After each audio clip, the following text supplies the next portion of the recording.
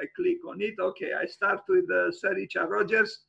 I kept adding because I had a presentation that I made for him and Norman Foster some time ago, but I lost it, and now I had to create one very quickly. Fortunately, I was kind of familiar with his work, but I discovered other works because these people build and build and build. They are prolific, yes. Extremely prolific, yes. Incredible. Anyway, Richard Rogers is a sir, and he has a title, Lord of something. Lord Rogers, yes. Right, he's Lord Rogers. Okay, so he's 80 years, 80 something, maybe 80, around 85. He's very strange. I read that when he was a child, he couldn't read until he was 11.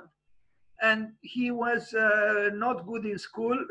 The teachers were, having troubles with him, and he was very depressed. And this very depressed child who couldn't read until 11, then later on studied at Yale in the United States and became one of the most celebrated architects. So I regret that there aren't more students here to encourage them that even if they get bad grades, there is still a possibility that they might make it later on in life. Yes. Anyway. These days, I think that the school system is better at recognizing people with dyslexia. That's what he had. Yes. And to provide them with the right support so that they don't end up getting depressed. But quite often, these dyslexics have very great talents that are kind of hidden behind their disability. I didn't know this, but maybe there is some kind of sense of balance in the world. So if there is a deficiency on one side, maybe in some cases it is balanced by some brilliance in another way. Yeah. Okay. He doesn't look also here. He seems well. He is a little older, but. I actually like him. He doesn't have really the happy face of a star. No. He's actually quite modest, typically. Yeah. Yeah, and at least that is my experience, which is a few decades old right now. But no, but I'm very happy you mentioned this, because this was my feeling too, and I will end the presentation with some. Buildings he built. In fact, the most recently he built a few buildings for the homeless and for temporary housing. So I like this fact that this gentleman who built incredibly complex and even for the government and large buildings, and he also found time to think of and work for those less privileged. So I think without knowing this, I had a feeling, yes, he's modest. And we can only learn from someone like this. Now here, if you recognize them, on the left is Sir Norman Foster, and on the right, Sir Richard Rogers, students at Yale. I guess it was winter, considering how they were dressed, especially Sir Richard Rogers, with that Russian hat cap on his head. And they were friends, and they even started their first office together, the so-called Team 4. There were a few more people than 4, but essentially they were like ABBA from Sweden. That I did not know that these two were in partnership before. Yes, I knew about Renzo Piano and Richard Rogers. That came afterwards. Right, and in fact, in Renzo Piano's office, which I saw many years ago, when you walk in the front, they have a front desk, and then on the side wall is a picture, and it has Renzo, Norman Foster, and Richard Rogers all like students with long hair and all that stuff. So I think that even Renzo was part of this little group, certainly when they were studying. I'm not sure if it was at Yale or at the Architectural Association. I'm not sure. This I didn't know, but yes, these two studied at Yale, and then will arrive at that stage in his development, working with him and their future wives, plus a few other people. That's why I made a reference to that musical group Ah, from right. Sweden, ABBA, because you know it was even called Team 4. Okay. Well, this is a picture of Renzo Piano Ah, that's right. With and yeah. and Richard Rogers on the right. After you know, gladly, I mean, luckily, or I don't know how to say it. No, I shouldn't say gladly, and I shouldn't say luckily. After they won the competition for Centre-Bourg. Yeah. Well, it was lucky for both of them because it launched their careers really. Right, and in what a significant way. And I listened to an interview with Renzo Piano, and he said, when we decided to take part in this competition, we were absolutely sure we were not going to win. So we decided to go for it, to truly, you know, get wild and make whatever we felt was good, and they won. And I keep telling the students to do the same, you know, take risks. Where your heart is, that's where your project should be. And don't think about the result, because fate sometimes at least comes after you smilingly if you turn your back on it. Sometimes. Anyway, here they are. I don't know if in the back is not Peter Rice. Yes, it could be actually. Yes, that is Peter Rice. Yes. Yes, they sit on, you know, this structural element of Centre-Bourg. Peter Rice was of course implied. I mean, part of the team.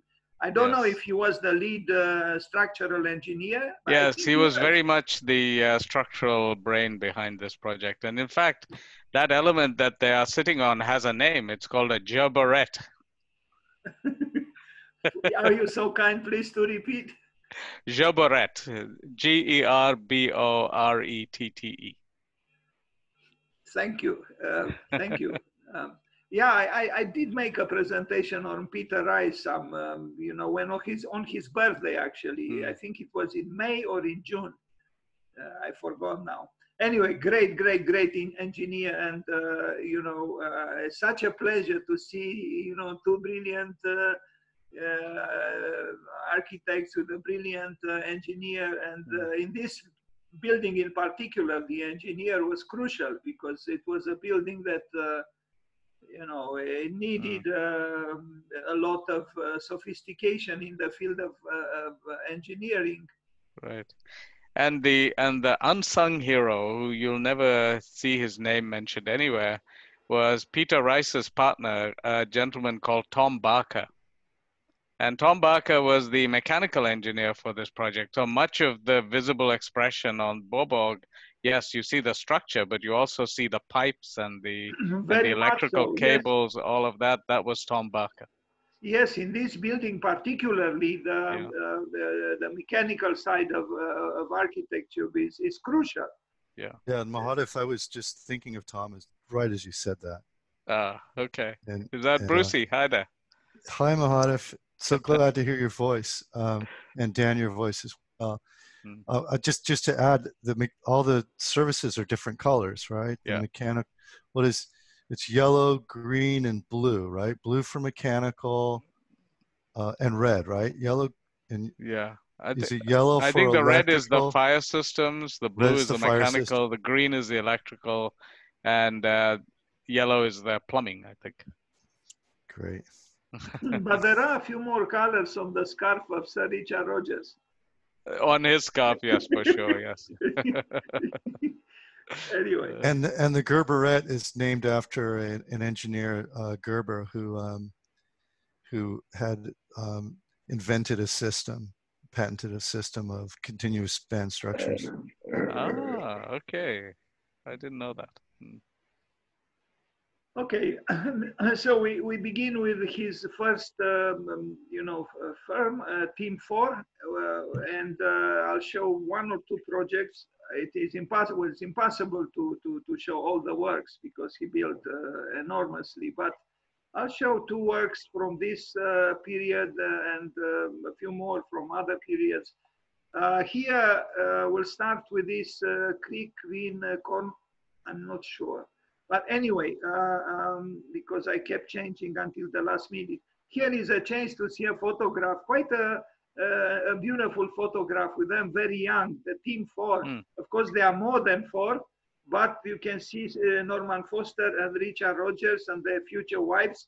Richard Rogers, I think, married Sue Bramwell, and Norman Foster married Wendy Cheeseman. But what is strange, in the picture, Richard Rogers seems to hold behind her, the future wife of Norman Foster. That's why I got confused. Here they are. Okay. The one on the right side of Richard Rogers, if I understood correctly, became the wife of Norman Foster. And the one in between Richard Rogers and Norman Foster became the wife of Richard Rogers. Okay. After probably some fight about this photograph. Anyway, they are young, and they are. It's something. Of course, we are all nostalgic about the past, but we see here, the two very important architects, how they began, and it's nice. Anyway, this is the first work from 1966. And it still stands the test of time. Not so much this, but there is a small, if I can call it so, a small part which is partly underground. Very, very nice. Anyway, this one. Wow, this is very clean. Yeah. Yes, yes, it's very nice. Previous one, yeah. Very, very nice, and you'll see more pictures of it. You see. Wow. It's really a nice piece of architecture. It's a little hole in the ground, but it has character, and it has I like it. It's nice. And they did it, yeah, in 1966. You can see here a site plan with the big houses and that little addition, if I can call it so. Anyway, and the drawing, I don't know who made the drawing, but it doesn't really matter. Even the section is very nice. It's a nice work. And it doesn't matter, I keep telling this to the students, it doesn't matter how big the work or how small, you can bring in quality at all levels. I didn't say something maybe unexpected, but now this is a factory from 1967. So again, it's Team 4. And even here you see the builder, you see someone who is not playing with forms too much, but thinks about how the building was made. And there is some kind of anticipation here for what was to come. And we'll see some great buildings built by Sir Richard Rogers, future Sir Richard Rogers.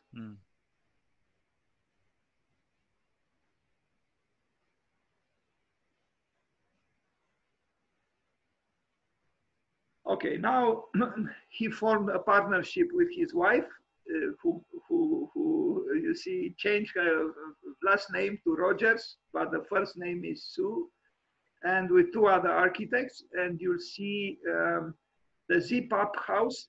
And it's very interesting that from the beginning, Richard Rogers had an interest for inexpensive lodgings or dwellings. In this case, prefabricated house.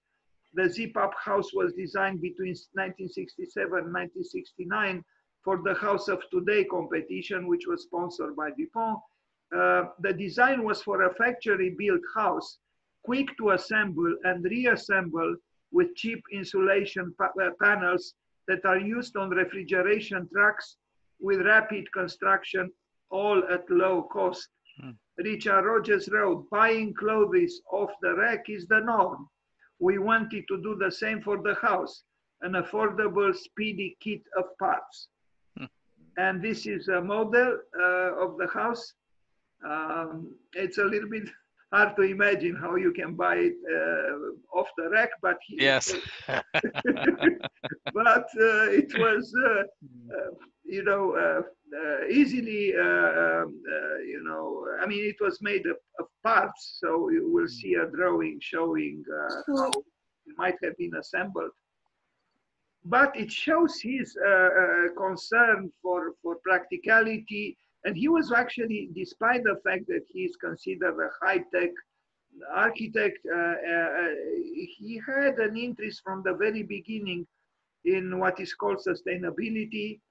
And some of his buildings show it. So, you know, kind of, you know, an IKEA home, you know. Yes. You buy, you know, depending on your budget, today one part, tomorrow another part, and by the time you buy this whole house, a new regulation comes into being telling you that you are not allowed to do something like this.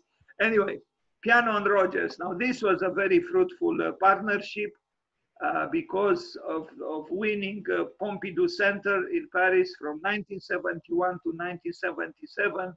But they built two other buildings before the Pompidou Center, or almost before, because the B&B Italia headquarters began after they won the competition.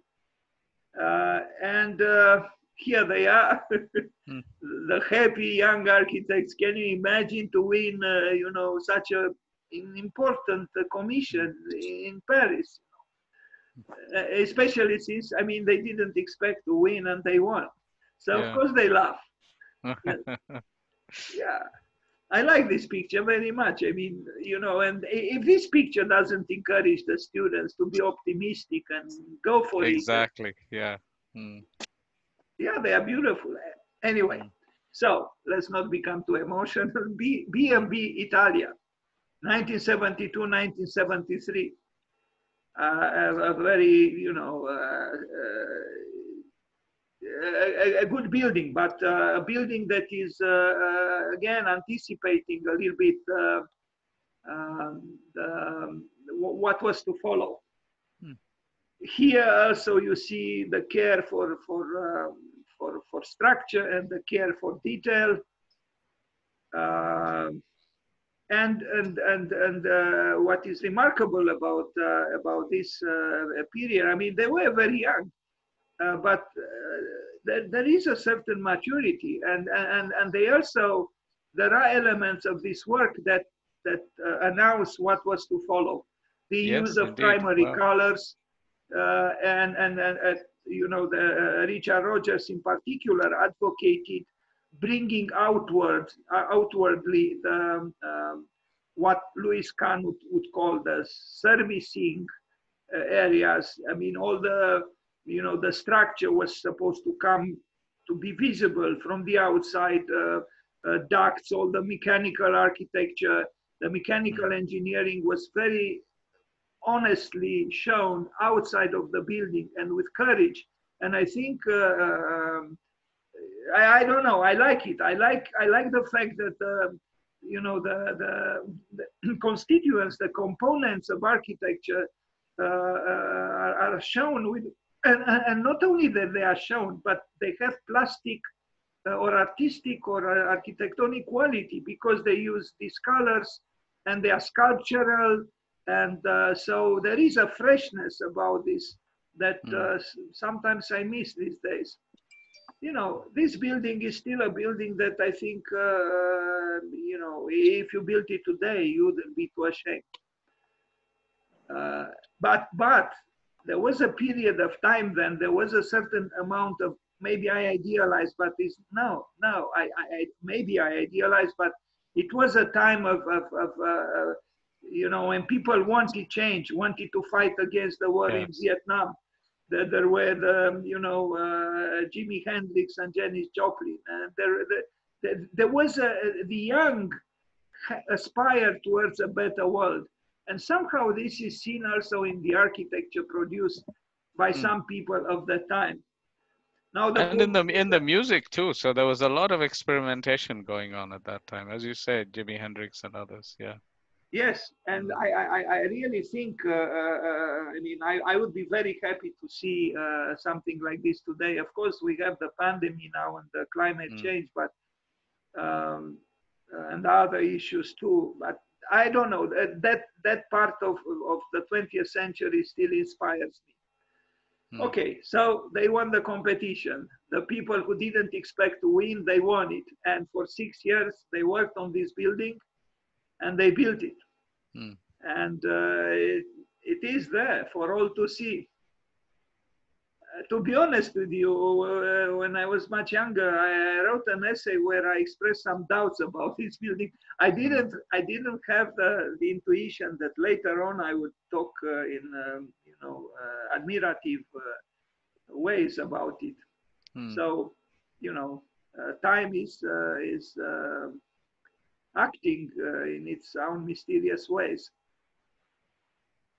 So it is a cultural machine right in the center of Paris, and it functions very well. You know, we have with us two great engineers. Maybe if you want to say something more specific than I can do, I would welcome that.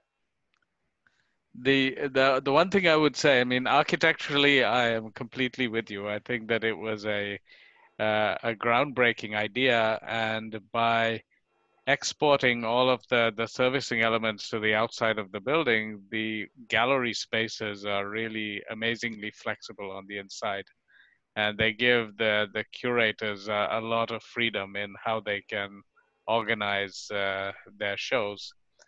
The thing that is not so good about the building is really the maintenance, because every element that you see has to be painted and cleaned, and it corrodes. And the French are, I'm sorry to say, not very well known for a maintenance culture. So had this been in Germany, it would have been fine. But in France, the usual approach seems to be to wait until it fails and then sue everybody. So many years after the building was opened, we got sued because some systems were sort of beginning to corrode away and all that kind of stuff. Yes, yes, thank you very much. Yes, the maintenance is important too.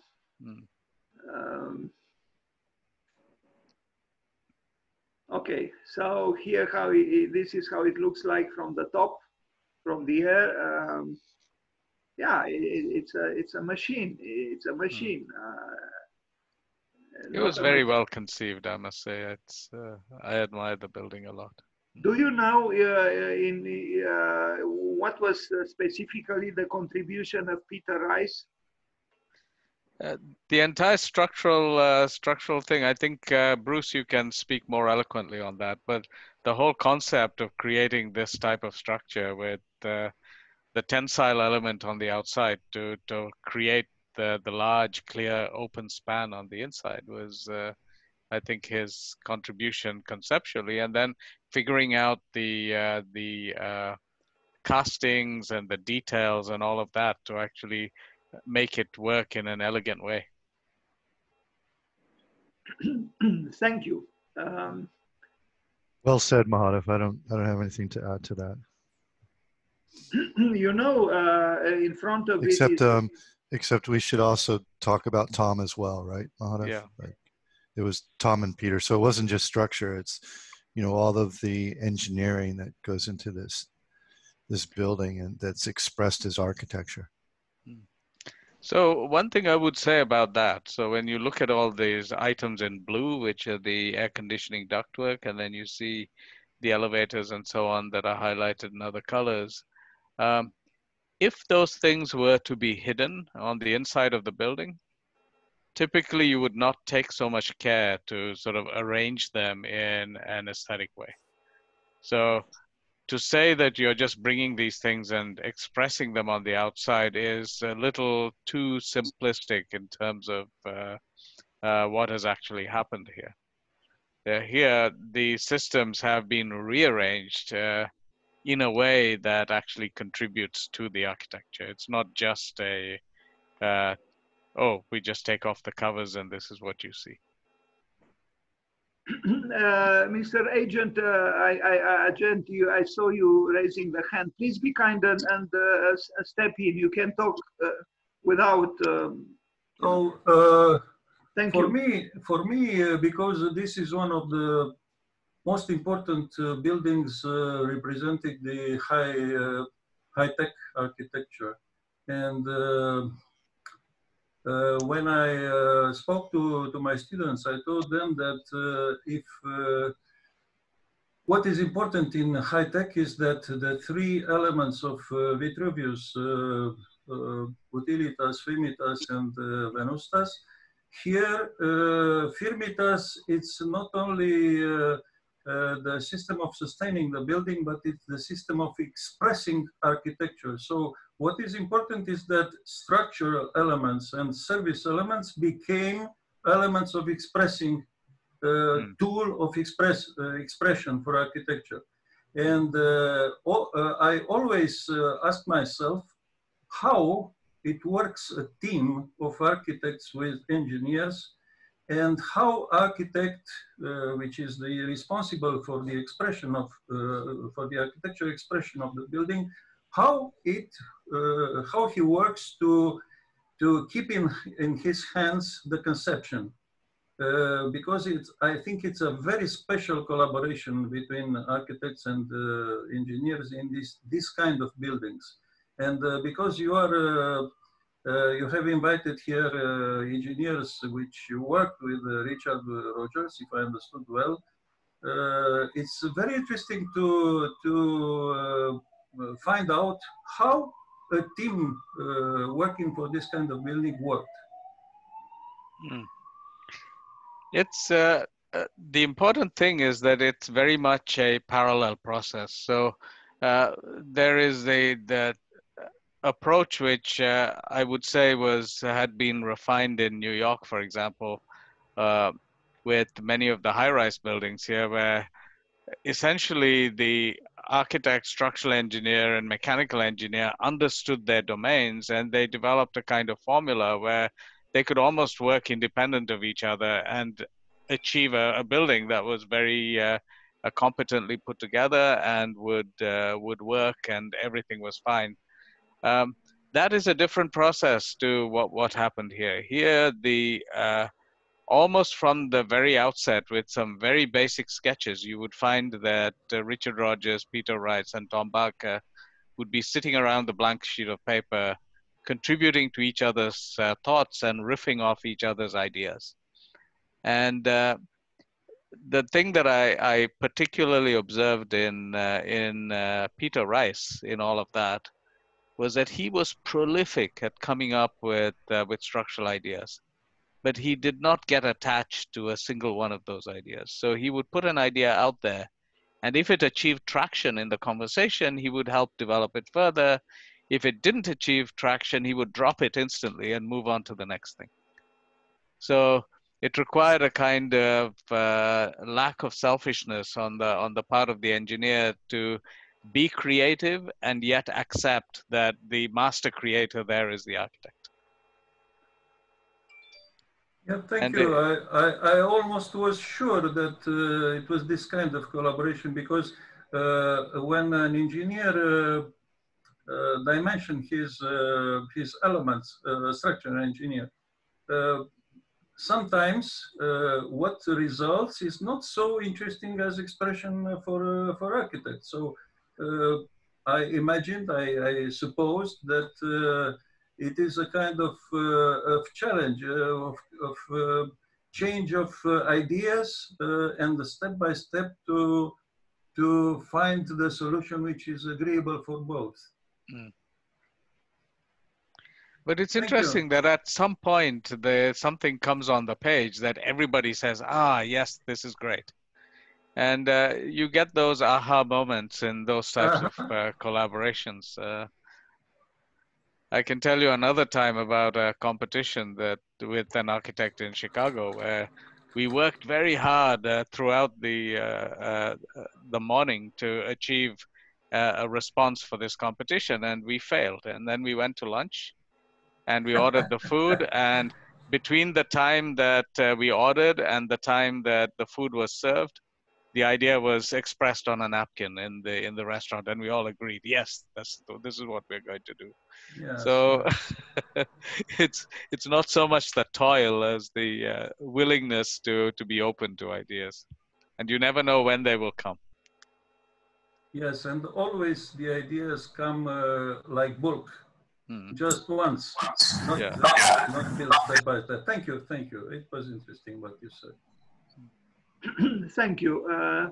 So, you know, I think in essence, it is about a collaboration with the engineer. I mean, the architect and the engineer to work together from the very beginning, and not the usual way where the architect kind of, you know, arrives at a crystallized so-called solution and then goes to the engineer. Although there are some architects who work like this, maybe many of them. Like I know Ishigami in Japan, he you know, he just throws ideas on you know, paper, just imagines whatever he wants to imagine without thinking about the structure, and then he invites the engineer to make the thing possible. But this kind of collaboration where they are from the beginning kind of working together is maybe I don't know, maybe it's better, and also maybe more profitable in the sense, a good sense of the word, and in a way closer to what happened before the Renaissance, when the architect was a master builder. So the architect as we know him or her today was almost unknown until Alberti. So that medieval builder was living many times on the site of the building, and he was you know, both in a way an engineer and an architect and the builder. So I do believe that there are architects who also have the capacity to express you know, to be concerned actually about beauty. I doubt that because we are all human beings, it doesn't really matter the specialization. You can get great ideas from you know, probably from almost anyone. So anyway, you know that famous the image or drawing by Le Corbusier, where he shows the collaboration between architect and engineer in truly in equality. And we used that image when Bruce presented his work, and when he made that presentation. That's a very nice you know, appeal of Le Corbusier to a collaboration that is not you know, that doesn't underline the so-called you know, importance of the architect. Anyway, Dan, maybe a music analogy is good here. Is you have the rock star, and then you have the backup vocals, and the people that are doing the backup vocals, they're happy to be somewhat in the shadows, right? They don't really strive for the limelight.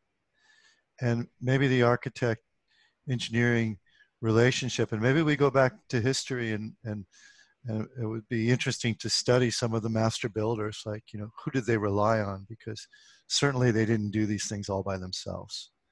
And like when we look at Eiffel, you know, there was an assistant engineer supporting Eiffel in all his works. And there's that famous picture of him on top of the Eiffel Tower, on top of the stair, and his assistant is down at the bottom of the stair, you know, almost holding him up, like he's standing on his shoulders. I think, certainly the same was true for Fry Otto, and we can say for Piano and Rice and Richard Rogers.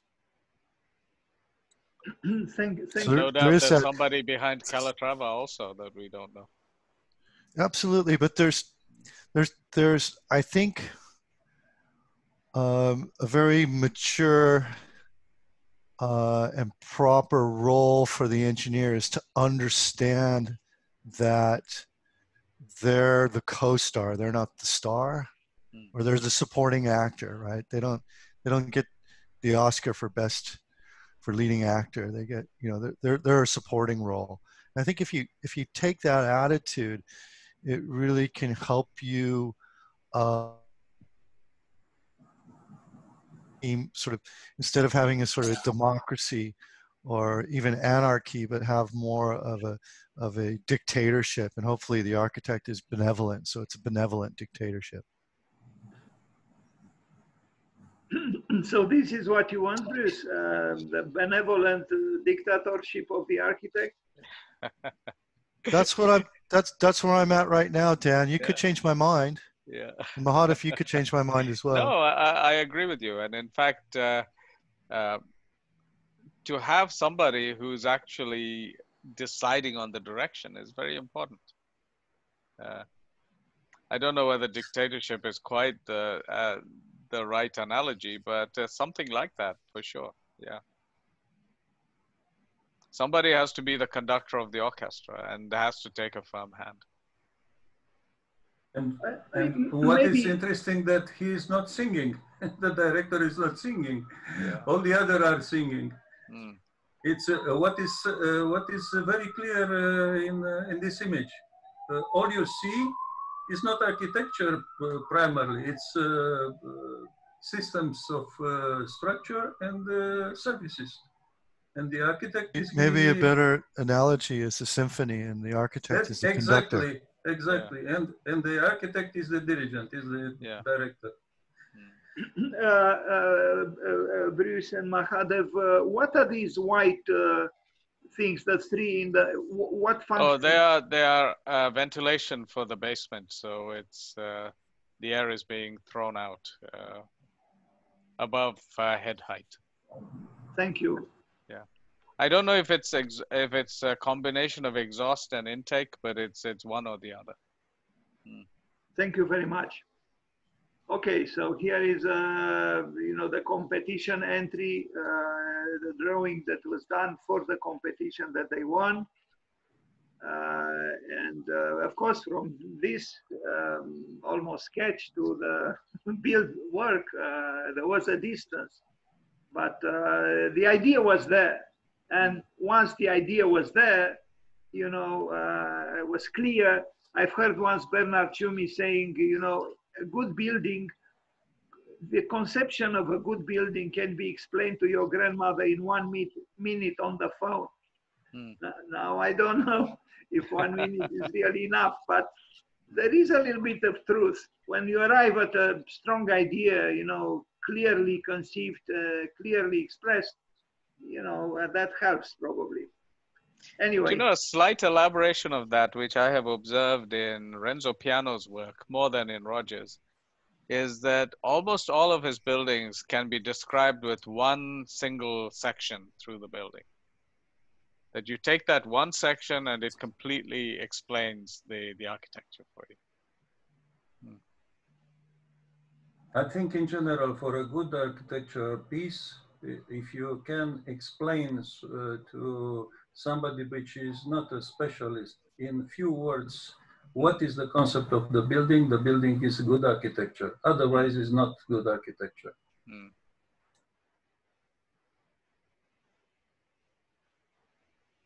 I don't know who made this sketch, maybe Rogers, maybe Renzo. This looks like the hand of Rogers because I recognize its kind of style from the other project that I worked on, the Court of Human Rights. We'll arrive at that building too. Thank you.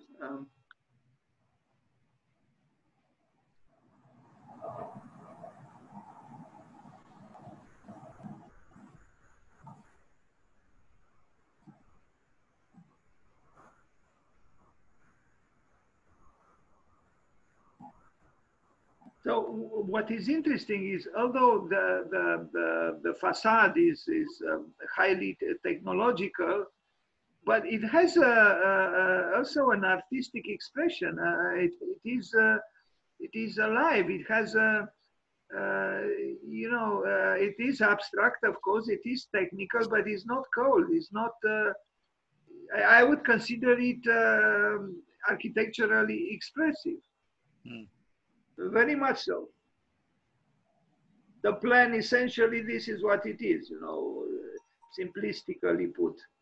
The empty, large space at the inside, and then everything else that serves this large space at the outside. And yeah, I have seen the exhibition 1 year ago on Tadao Ando, retrospective here, the Centre Georges Pompidou. And anyway, it doesn't really matter too much. I mean, it's not so much connected with this building. Now we arrive at the third period in Richard Rogers' practice, probably the most fruitful because he built the most as the Richard Rogers Partnership. And we start with the Lloyd's building in London. Sorry, I typed wrongly there. It was considered the first high-tech building, although, you cannot. Yeah, as you say, I think that there were others that came before. Yeah. Yes, of course, and even Centre Georges Pompidou. Mm. But this is maybe, we have here with us someone who can tell us a little more about this, even if he was a junior architect at that time. A junior engineer, yes, very junior. Sorry, maybe I was not wrong. Sometimes we say the correct things by accident. Yeah, maybe. A mistake. Maybe.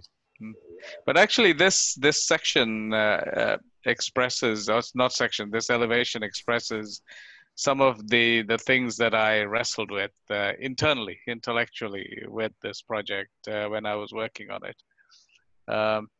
So as the junior most engineer and the one that was most familiar with the then evolving computer software and things like that, it was still very rudimentary software, but this was one of the early buildings where we decided to use computer analysis to work out the cooling loads and the energy consumption and all of that in this building.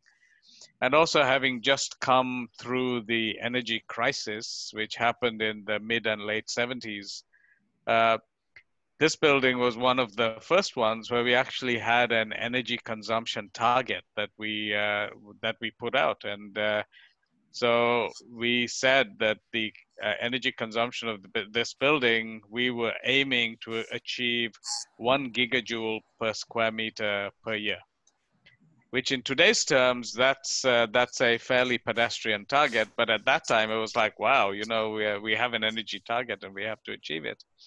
And of course, I was the young guy that was running the computer to figure out the answers to whether we were meeting that energy target or not. And I was a very frustrated person because one of the aspects of a building that leads to additional energy consumption is surface area. And you can see that every element of this, if you take the staircases, each staircase has 4 exposed surfaces because it's like a spiral that's completely articulated. And the toilet modules were prefabricated. You can just about see them on the right-hand side there, where each of those modules has 5 exposed surfaces. It comes on the back of a truck, it gets hoisted in place and plugged into the building. And when you calculate all of the heat loss and the heat gain through all of these surfaces, you find that the building is working against itself in terms of energy consumption, because you have the target and we are working very hard with the building systems to make them very efficient by using thermal mass and storing excess heat in the sprinkler tank overnight so that you can use it the next day for warming the air to preheat the building. We were taking the heat from the lights and putting it through the layers of the facade to reduce the heat loss at the perimeter of the building. There was a lot of such technological innovation going on. And meanwhile, the architects were busy increasing the surface area of the building to create more heat loss and heat gain. In fact, I got so frustrated by that process that I left the firm to go and do a master's degree for a year because I couldn't take it anymore. But before leaving, we had already figured out the systems like the thermal mass and the underfloor heating, the underfloor air supply, the ventilated facade, all of those things were in place. And also for this atrium that you see just sticking above, we did some very early three-dimensional shading studies, which involved going onto the roof of our building with a physical model and taking photographs of the shadow pattern on the building at different times of day, because we didn't have good software at that time that would do that for us. So very exciting times. I learned a lot working on this project, but I was also somewhat frustrated, as I said. Yeah. I'm very glad you told that this what happened, this story, because I do think architects often are actually ignoring you know, even today when they talk about sustainability and ecology and whatever, losses of energy, but the truth is they don't care a lot about they use the words, but they don't actually care. There are very few people who very serious about it. It's maybe because, you know, the architect is concerned with aesthetical matters, but I think a good architect should go beyond that you know, preference, because I understand very well your frustration. You know, you were working hard to save energy, and the architect was busy and, simultaneously to increase the loss of energy. Okay, but it is. But you know, I've kind of come to terms with that, and today I still think very fondly about the building and the role that I had on it, and what I learned from you know, cutting my teeth, as it were, as a young engineer working on such a fascinating project.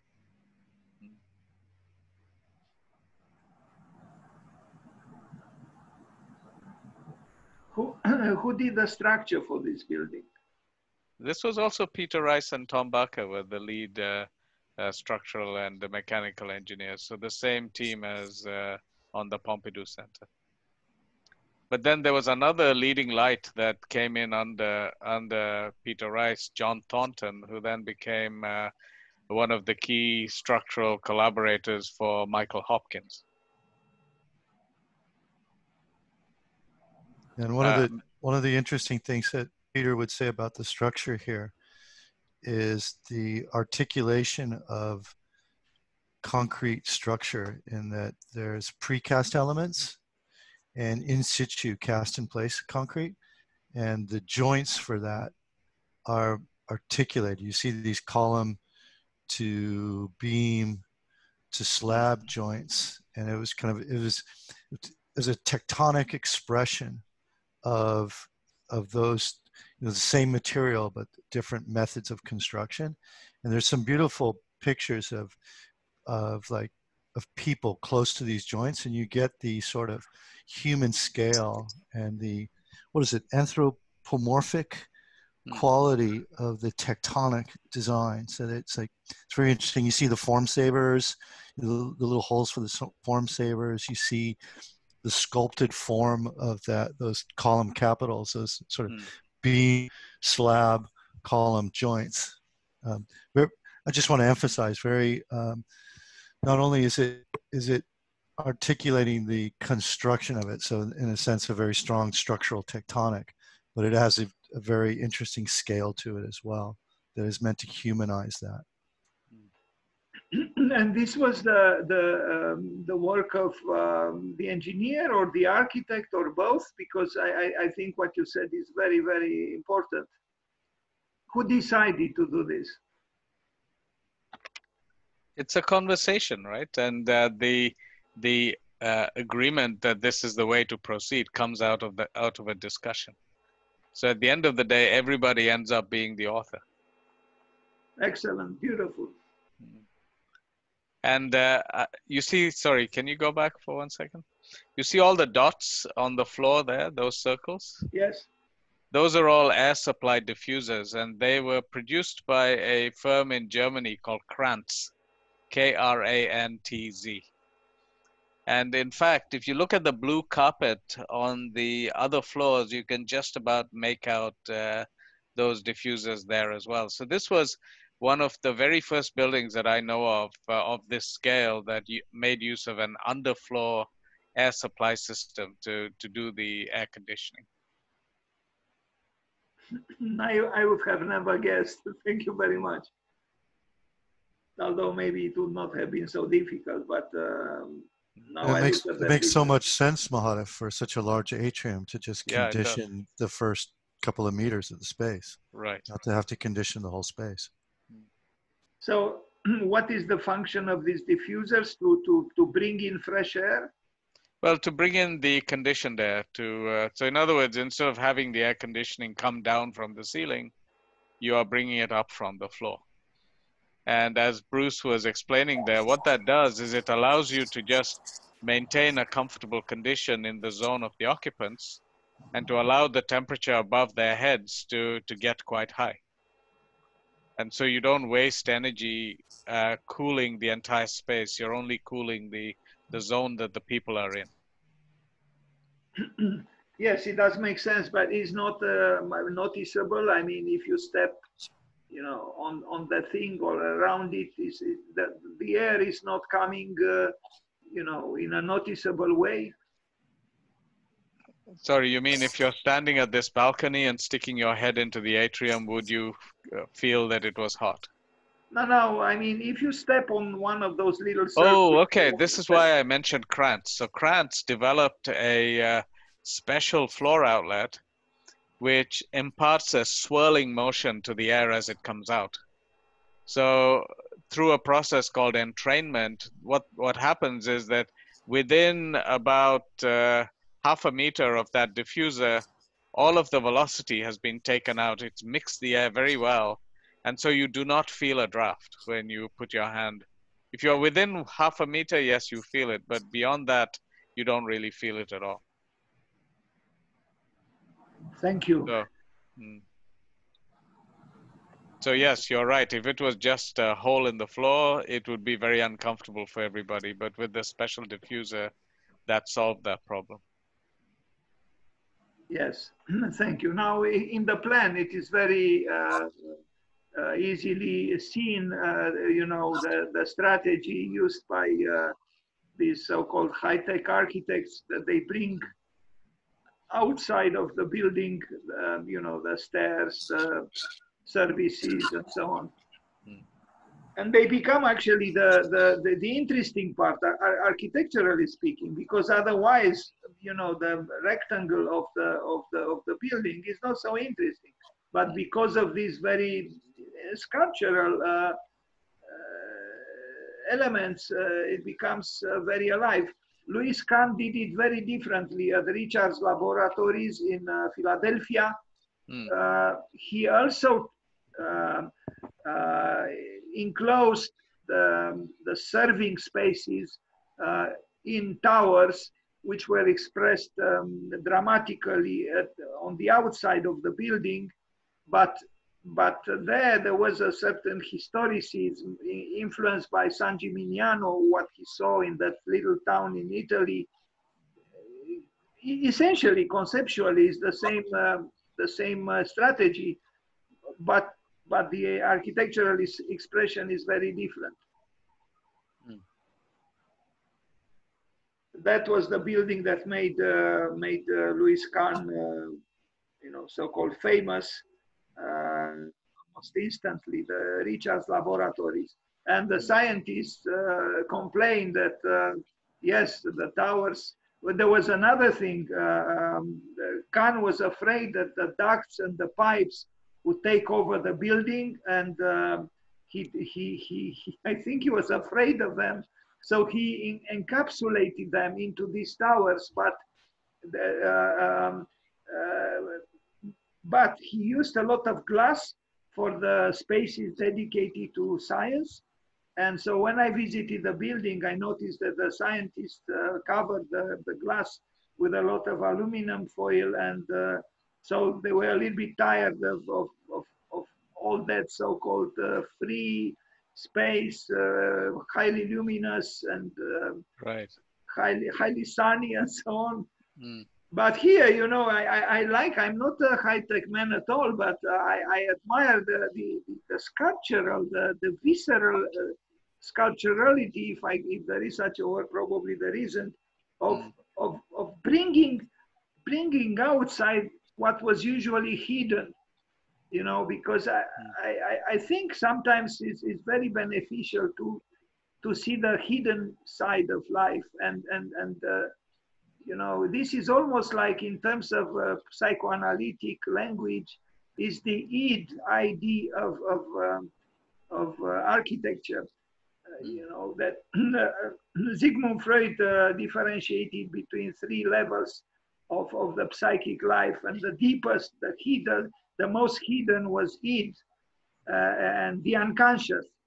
So, you know, if you try to see some kind of parallel between psychoanalysis and what is happening here, the id, the unconscious, is coming in full light, is leaving the hidden space that was destined to it, and it takes the main role on the stage. I always like that. But some people... And you know, the interesting thing here is that people in Richard Rogers' office drew every one of these details on the pipes and the structure. So in a typical building, the architect might indicate the spaces where these things are going to go, but they will not waste any time in actually articulating what it looks like. But here, there were young architects that were drawing these pipes and these ducts and these structural details. A good observation, yes, because you cannot let the beast get wild without you know, kind of controlling it aesthetically. Right. So and in fact, I have a story later. I don't know if you're going to show the PA Technology Center near Princeton. If you have that project, then there's a story about where the beast actually escaped. I don't think I have that word. Okay. But you can tell us the story now if you don't need you know, an image. Yes, sure. Let me tell it now. It's also very much a high-tech building in this genre, and it came about. It was completed somewhere around 1984, 1985, and although Lloyd's was still in construction at that time, the conception of that project came after Lloyd's. So a lot of the capability within Richard's office to articulate and detail all these things existed. So they came up with the scheme, which was a central structural tower, if you like. It was a single-story building, so central structural tower with two wings that stretch out that were suspended from that tower. And then the office space was in a column-free area underneath those two wings. I hope I've described that enough for people to imagine it. And then, so this tower was set up as a series of frames, and by connecting the frames together, you get the big area of the building itself. Now, between the frames, exposed at the top, were all of the mechanical systems and electrical systems that would serve the building. And so they became an important part of the architectural expression of the building. You have the structural frame encompassing these mechanical systems, which would then feed down into the building to serve the area below. Now, the Richard Rogers detailing stopped at the point where the ducts and cables and all of that entered the surface of the building, and the arrangement of those elements on the interior was left to the local architectural and engineering team that supervised the construction process. And you can tell that whereas there's an order and a aesthetic to the exposed services that you see on the outside. On the inside, where those services were also exposed, they looked kind of haphazard at the time when I visited the building. This was way back during construction. And it was a disappointment. It was like, oh, what happened here? And then if you think about it, those things were designed purely according to engineering principles. And, you need to get the air from here to here. You need to do it with the minimum amount of pressure loss. So you run a duct to achieve that objective. But the piece that's missing in that thinking process is, what does it look like? And how does it fit in with everything else that it's surrounded by? So this is why if you go to a typical building and you take down the suspended ceiling and look at the services above, it's not a pretty sight. But there's no reason why it shouldn't be a pretty sight, as we saw in buildings like Lloyd's, where thought was put into the arrangement of those elements. Yes, very good observation. Thank you very much. Mahadev, I think would probably be a very, very interesting building to talk about from the structural perspective as well, and that there's some really interesting things going on with the geometry and second order behavior. And it might have been sort of pivotal in, I'm just thinking this, I'm making a guess that it was pivotal in Rice's direction towards lightweight structures and the nonlinear. Right, could have been, yes. I remember the discussions. There was some discussions about second order behavior that in fact came to light after the basic scheme had already been set in place and required some rethinking of structural behavior. That's my vague memory as a young mechanical engineer on the project. So I may be mischaracterizing that. Yeah, I wasn't there, so I'm just guessing, but I do know the structure, and it does rely on some interesting behavior for its out-of-plane stability. Ah, right. Anyway.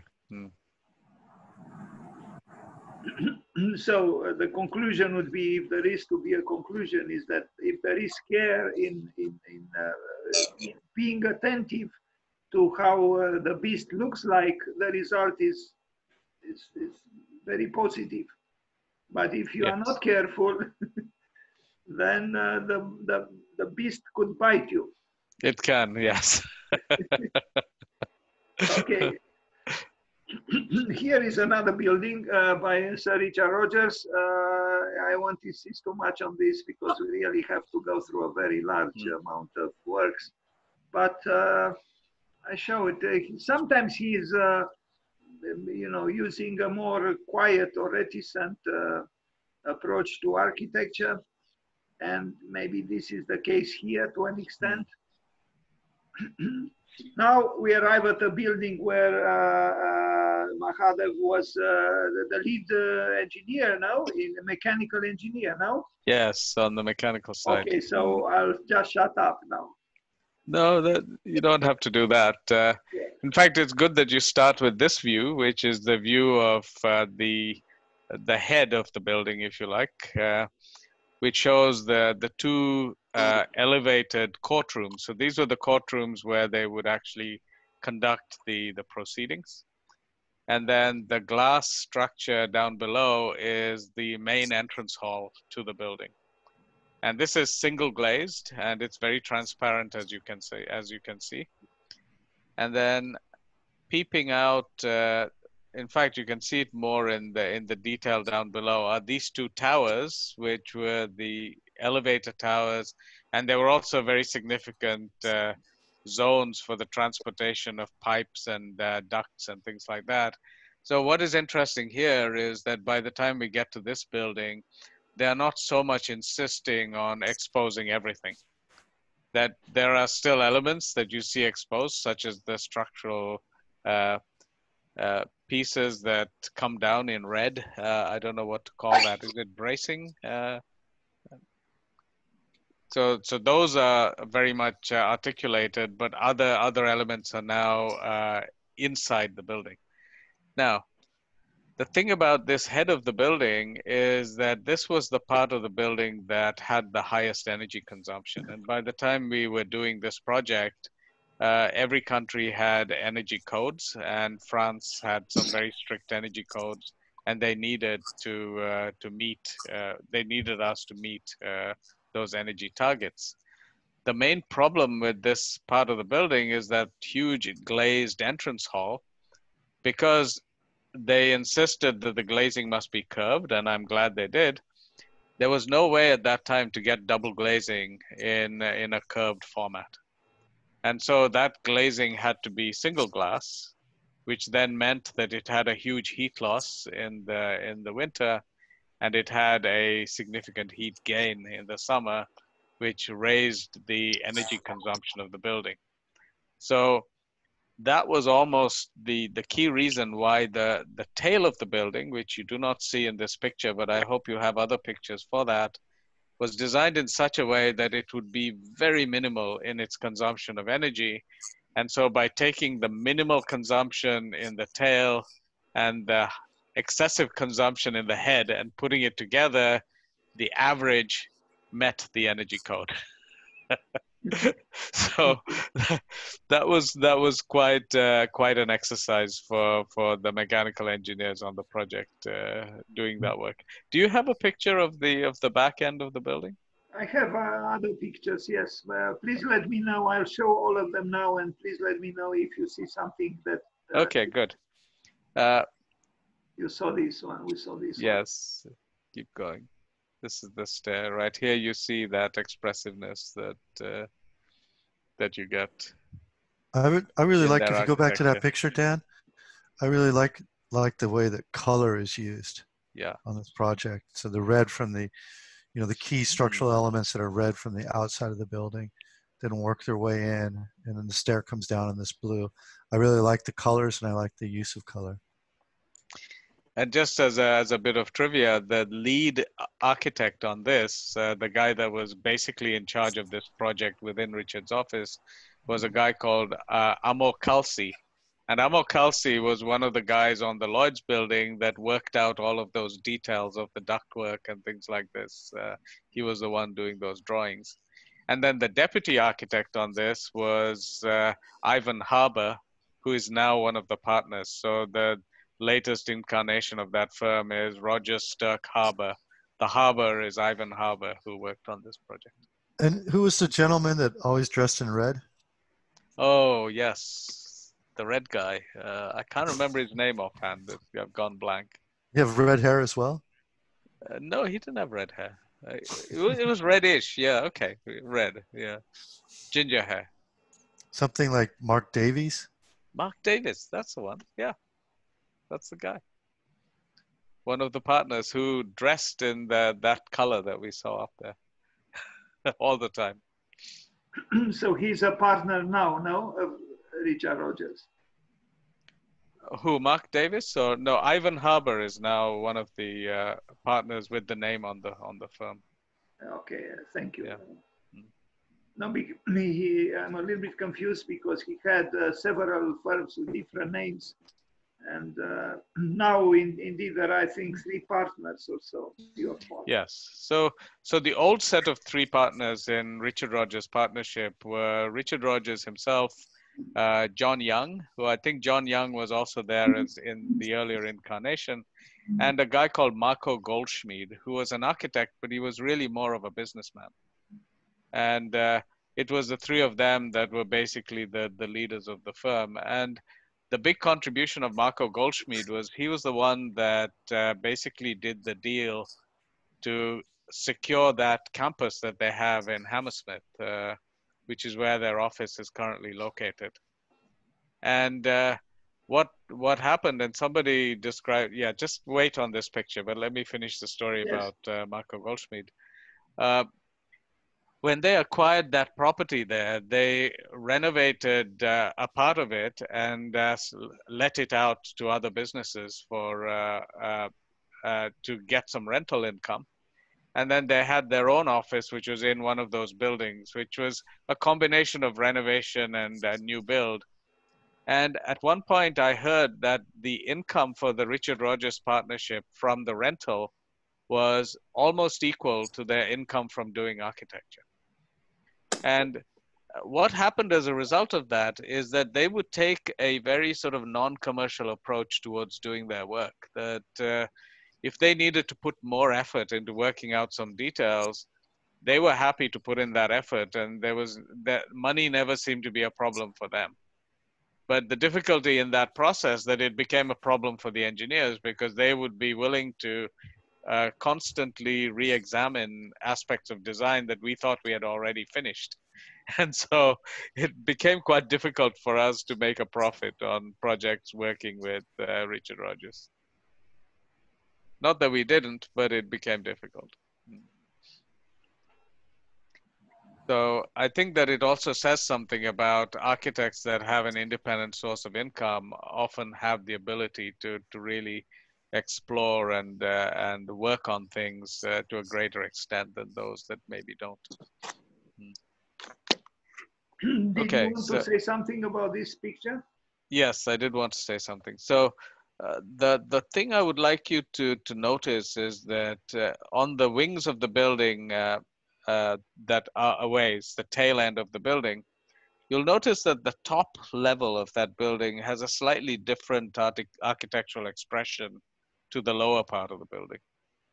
And similarly, there's what's called the conference part of the building, which is immediately behind the drums, where you see that there's a top glazed element, whereas the floors down below are pretty much completely clad in this metallic cladding. Can you see that? Yes. So the history of this is that we finished the design of this building and it was under construction, and I'm forgetting the years. It must have been around 1990 or thereabouts.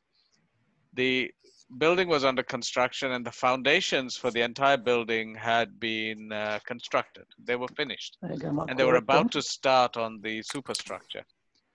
That was the time when the Berlin Wall came down. And so suddenly the Council of Europe, which is the client for this building, they decided that, oh, you know what? We have a certain number of members. I think it was 9 members or something like that now. But the chances are that we're going to get many more members after the Eastern Bloc opens up. And so this building is not going to be adequate for all of the new members that come along. So they stopped the project, and they asked the design team to relook at it to see how they could make the building bigger. And this is a kind of strange thing to do once the building is already underway. And so, for example, I think the only thing that stayed the same size was the entrance hall. Both of those courtrooms, which are the elevated structures at the front, were increased in diameter so that they could accommodate more judges and a larger volume of people in the proceedings. And then in the rest of the building, an additional level was added. So that glassy bit that you see right on top of the building in the middle section and in the tail was an afterthought to increase the capacity of the building.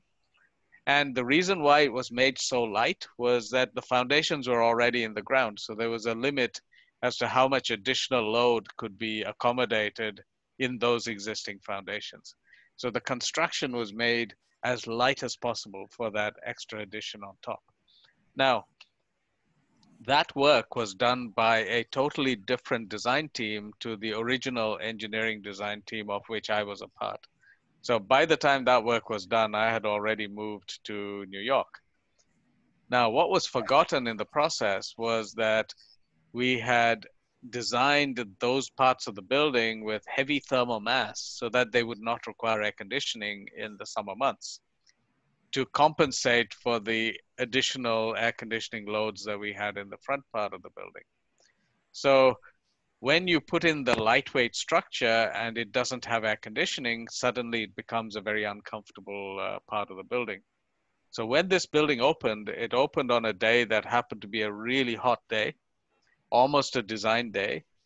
And the most uncomfortable part of the building was that top level of offices on the wing, which is where, of course, the most important people in that institution had their offices.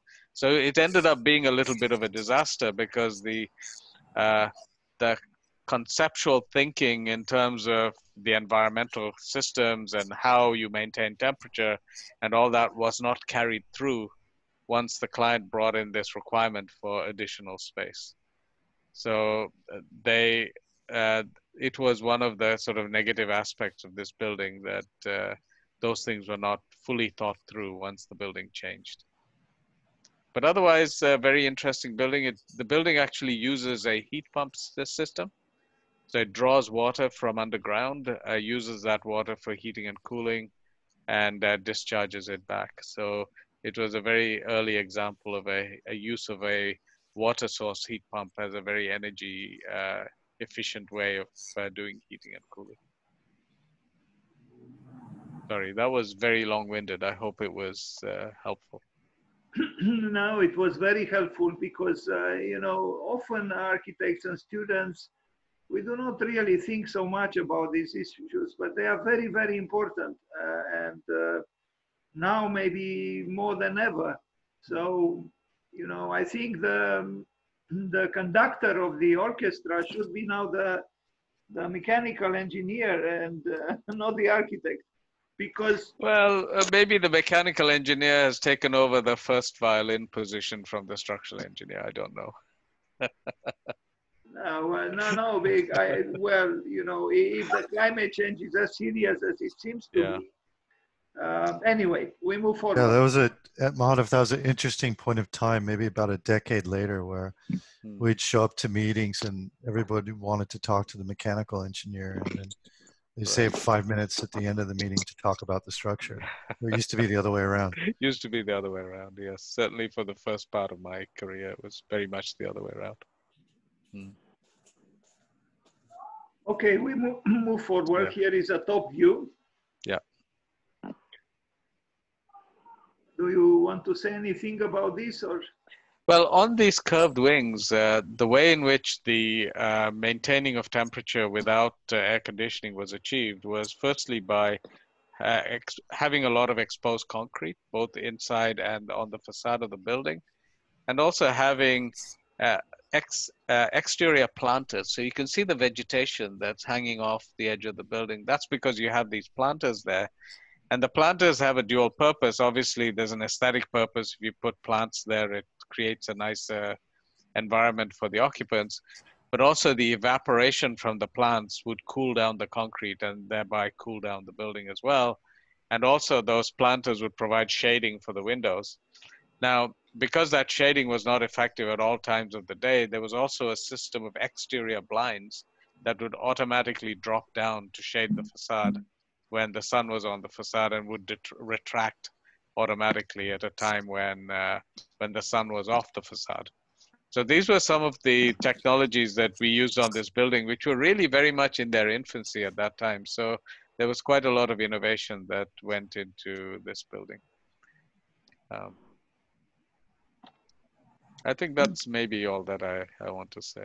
So do you think, thank you, do you think the building is still, from this point of view of, you know, energy consumption or energy saving is still valid today? It still functions properly?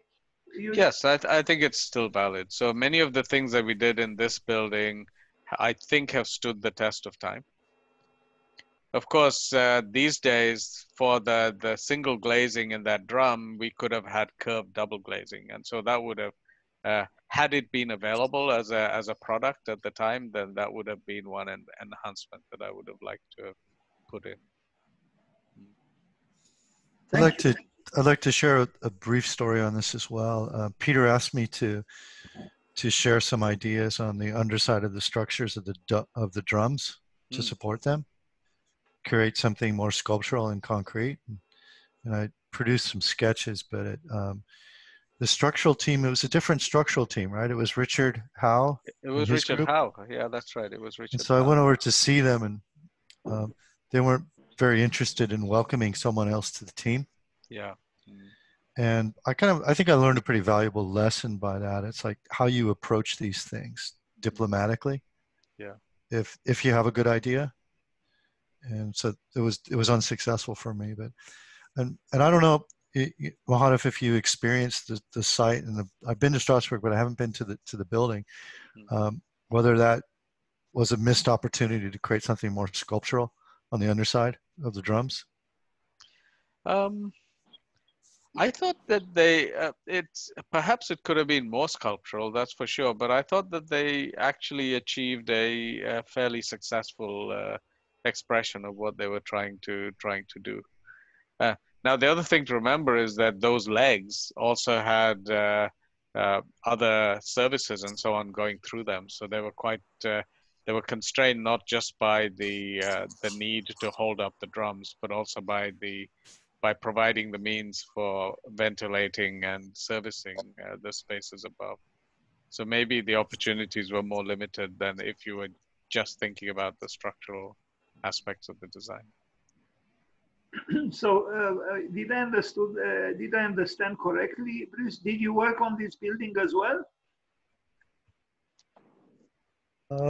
You know, it's like whenever somebody works on something, it's a huge team. So I would say I spent maybe a day or two on this project. Just Peter saw that I was working on a competition, and he was very interested in what I was doing. I was working on some spiral forms, and he wanted to see if I could explore those as the underside of the concrete of these drums. But that's as far as it got. That's as far as it got, Dan. Yeah, but so Peter Rice was the engineer, structural engineer for this building? Well, Peter would show up at Richard's studio every Monday morning. This is how I understood it. Mohanif, you probably know That's much better. correct. Both of them, both Peter and Tom Barker would show up at Richard Rogers' design crits every Monday morning, and they would review all of the projects that were happening in Richard's office, irrespective of who the actual engineers were. I really wish that we could replicate a process internally and with our collaborators. So, Dan, you know, think about how profound this is every Monday morning, the morning would be devoted to the project teams doing like crits, like you do in a studio at school, where the project teams would show their project. They'd show their project process from the last week and their progress. And then there'd be a group of, you know, Richard and his partners and Peter and Tom, and they, you know, whether or not they were actively involved in the project, they would critique it. You know, just imagine the conversations and how the designs would really benefit from that. So every Monday you start off, you prepare, you present your work, and then it gives you the inspiration and the ideas to chase for the next week until you have to present again.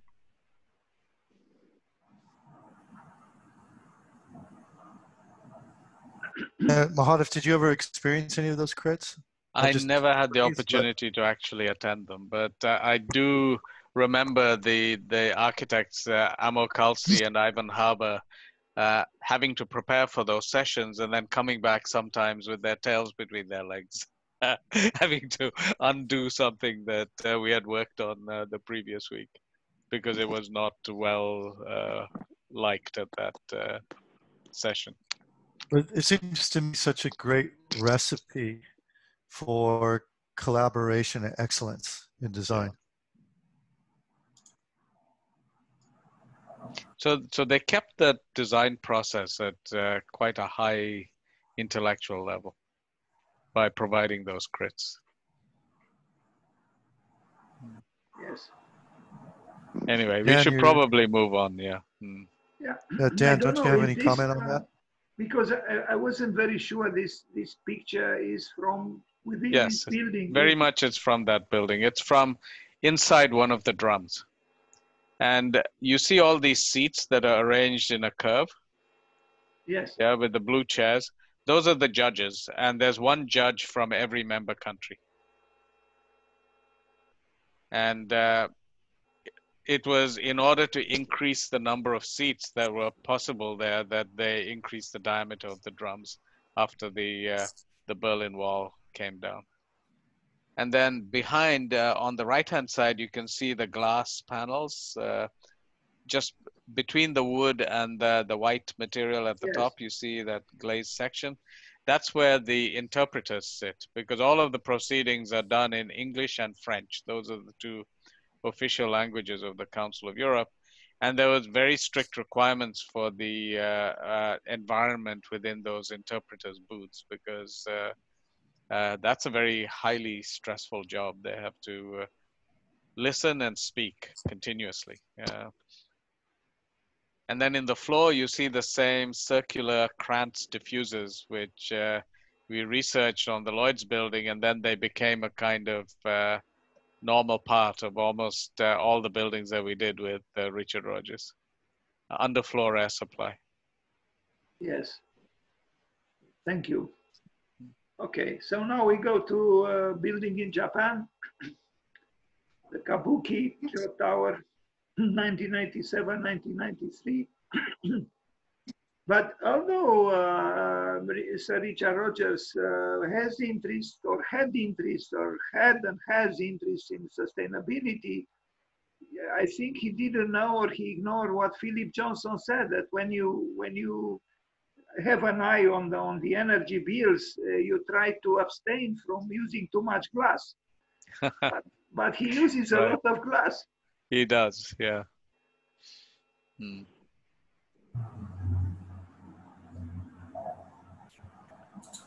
But they also have a lot of shading here, so you can see the exterior shading devices, which are probably retractable.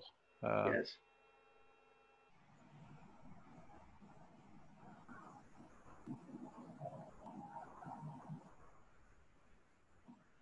Now he built. I just want a quick comment on that. I think that canted one, glass facade, yeah, this one here.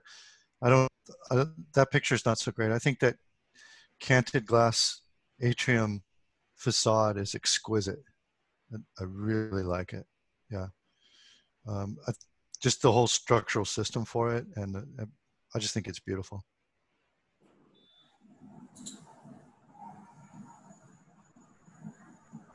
Did RFR work on any of these buildings, Bruce? Do you know?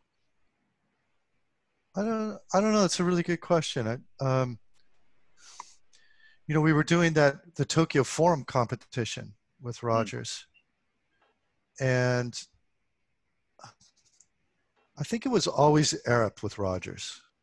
That would be my assumption. Right. Except for maybe work that was in France that Rogers was doing. So that the hotel it was in Lille, wasn't it? Oh, yeah, that's right, in Lille. Yeah. We didn't win the project, but I think RFR was probably involved in that as well. I was working on that. Okay. So what's with all this floral patterns on the cladding between the building and the staircase? That's very uncharacteristic, is it not? You mean here? No, further to the left of that. You see those beige colored panels? Yes. They have a kind of flowery pattern on them. Yes, they do. That is unexpected. I would not expect that from Richard Rogers. Right, but he had, I think, a hippie side. Yeah. Okay, so we come to 3 other buildings in Berlin, because he built 3 buildings here, but I think I have only pictures with 2 of them. Both Renzo Piano. Renzo Piano did the master plan, and there were other architects involved, even Arata Isozaki and Sir Richard Rogers.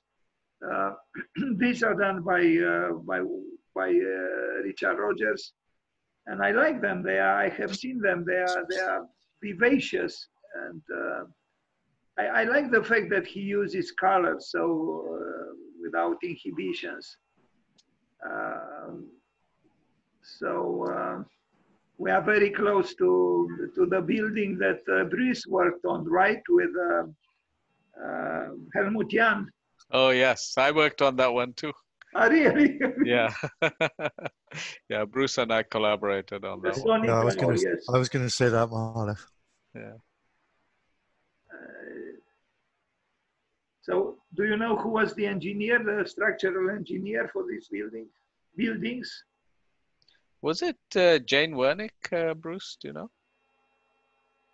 I know she worked on some of these buildings. She was an engineer at Arup. I don't Not know. with us anymore. I think it was Jane Wernick.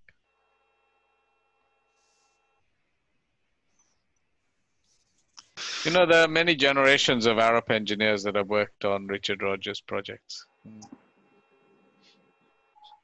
Of course, my collaboration with them stopped in 1992 when I came to America.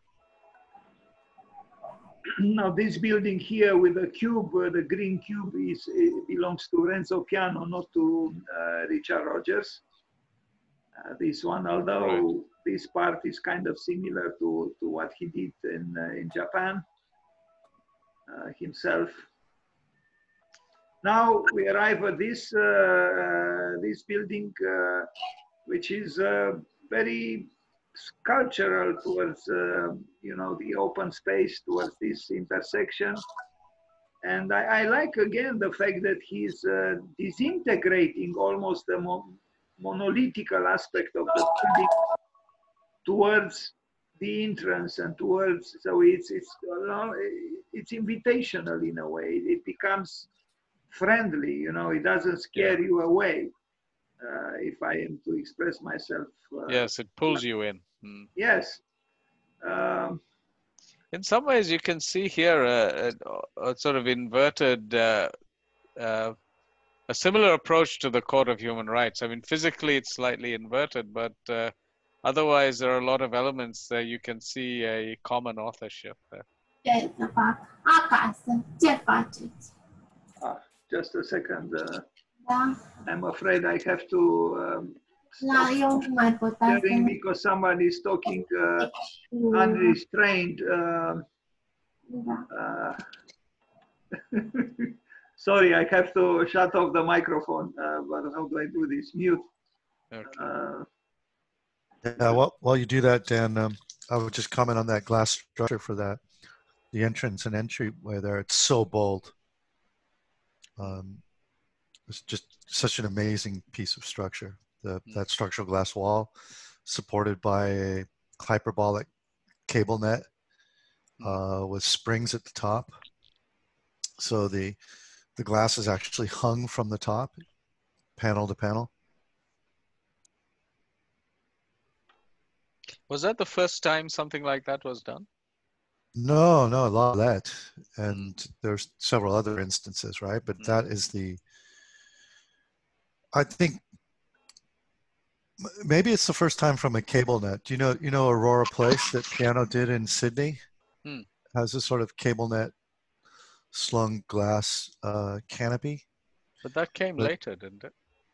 Yeah, that came later. So are you saying, Mahad, if it's like whenever you say the first of something, you have to put all these qualifiers to it, right? Of course, you have to, yeah. So the first hyperbolic cable net strutted hung glass wall sprung at the top. I don't know. Yeah. I could keep going, right? You put enough qualifiers on it and anything can be the first, I suppose. Yeah. But anyway, yeah, it's gorgeous.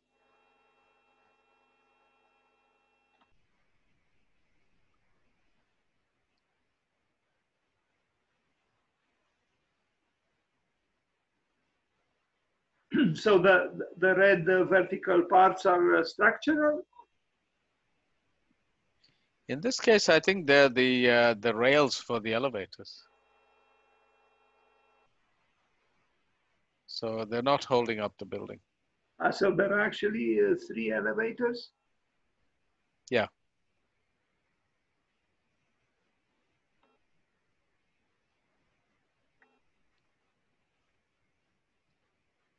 Okay, now we arrive at, I would say, a spectacular work, and I know your company, your firm over Arup designed, worked on that spectacular roof, which I like so much. Yeah. Were you part of the same? I mean, were you still working for Arup at the time when this was made? I have only ever worked for Barra, but I was already in the U.S. and this was done by the UK people. So the UK office, okay. Yeah. Thank you. We have an office in Cardiff, quite a big office that's very close to this building. So I expect that they were the main people that worked on this. But I have visited the building. It's spectacular. Yes, it's beautiful. And when you think that it's also for a governmental building and it's so innovative and almost avant-garde, I like this fact that political building in a way is open to experimentation, and the interiors is incredible, but also the entrance, of course. And this is the sketch. Now maybe Mahadev could tell us something here to decipher this cryptogram, because I think it has to do with energy, no? Yeah, it's to do with ventilation for sure. So the hat that you see at the top with the little fin that's coming off it. Yes. That is a device that you use for creating a negative pressure to ventilate a space. So basically that fin will ensure that the exit point for the air is always facing downstream of the wind.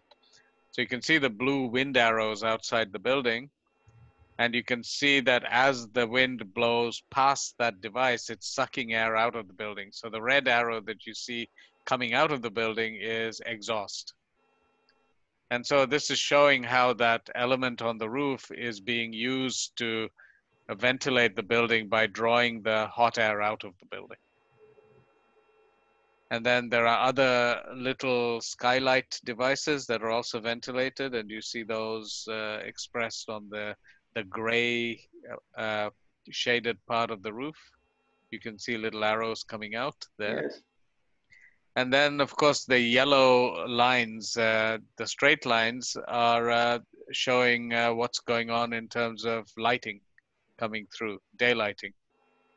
And on the far left, you can see the use of an exterior shading device to keep out some of the sunshine, but letting a little part of it come through. And then just on the left-hand side near the bottom, you can see a little arrow that's shown sort of coming from the outside but going into the building. That shows a position for a fresh air intake. So obviously if air is being exhausted at the top, you need a place for the air to come in. So that's showing one of the places where the air can come into the building through the facade. Thank you. Do you think Can I add a comment to this diagram? Sure. What I find so fascinating about this is it's about design that you can't see.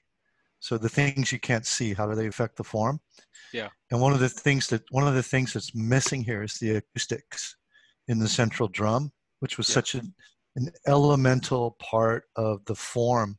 This interesting form that you see was iterated I don't know how many times, like many times, to find the right acoustic form so that speakers in the assembly could not only hear themselves speak, but could be heard well throughout the assembly. Yeah. Thank you, Bruce. I just wanted to ask you, this sketch, so to speak, this was done by the architect alone or by the architect in conjunction with mechanical engineers? I'm sure it was done in conjunction with the engineers, because the way in which some of these ventilation arrows are shown are very characteristic of some of the people in our office, the way that they express these things. No matter who made the sketch, Dan, I think, the point I wanted to make is this kind of diagram is about the things that you typically don't see and how they affect the form. And acoustics is such a big part of it. Like, how do you draw the acoustics in here? Well, you can't see it, but impossible. It's such the form is really fundamentally the interesting part of the this forum is fundamentally about acoustics and ventilation and natural light. So things that you don't normally see. And there's, I guess, just to focus that comment, Dan, it's like there's so many hands in this, the realization of what this is. It doesn't matter really who drew it. Yeah. Dan, can I say something? Please. I mean, the structure and mechanical aspects of the building is hugely exciting and interesting. And I also find the actual design, the actual planning and the configurations of these spaces very exciting. Typically for this building, that is a government building, and the shape of the assembly room is quite different to the traditional kind of shapes of assembly rooms, and is fluid, and the building is kind of about encouraging openness and, yes, and open-mindedness. And I think in terms of architectural values, this is actually kind of doing something very positive for the people, for the societies, and it is remarkable. Thank you, Azar. I totally agree with you. Yes. Yeah, me too. Thank you. Yes, very, very important to know this and be careful to this, because architecture could contribute significantly to being more open towards each other and to dialogue. And it is also a splendid interior. I mean, sculpturally, you will see some incredible images. Very, very good building, I think. Yeah. And how do you think there's any relationship or any way to tie this in with Constance New Babylon?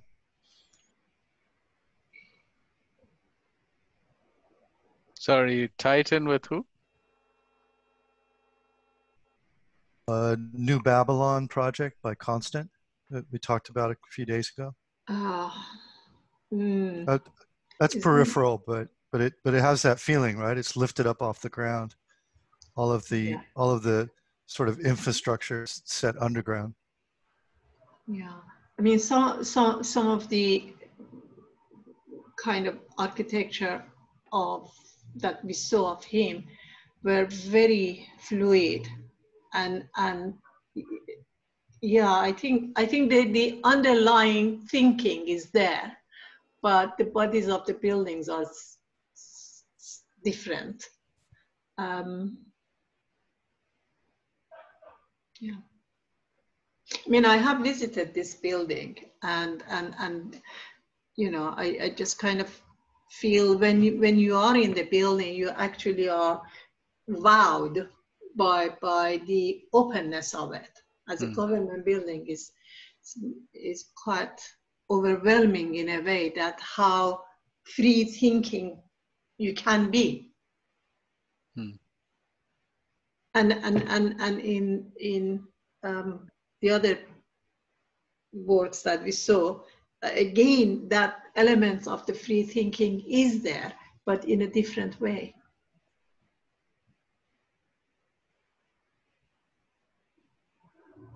So actually, about moving. I mean, this is all about moving. Your eyes is moving 360 degrees because of the kind of curvature of the lines in every direction, and that is, I think, physically and psychologically is very important for human experience.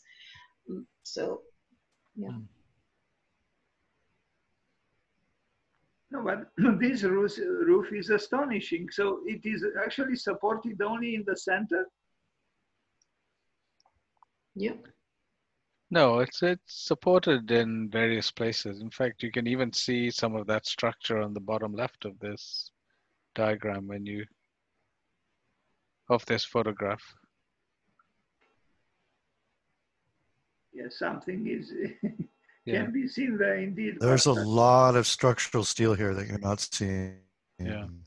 A lot of steel. In fact, you can see that vertical structure in this section here, right? It's expressed, shaded in gray. But here, I don't see any, I mean.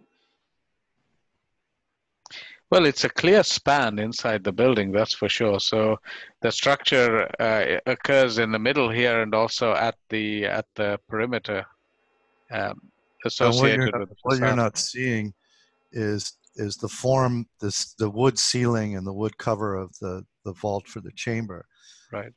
That underside is an undulating steel grid structure that's pretty heavy in doing the spanning, but it is, the form is expressed. You just don't see the skeleton. It's clad.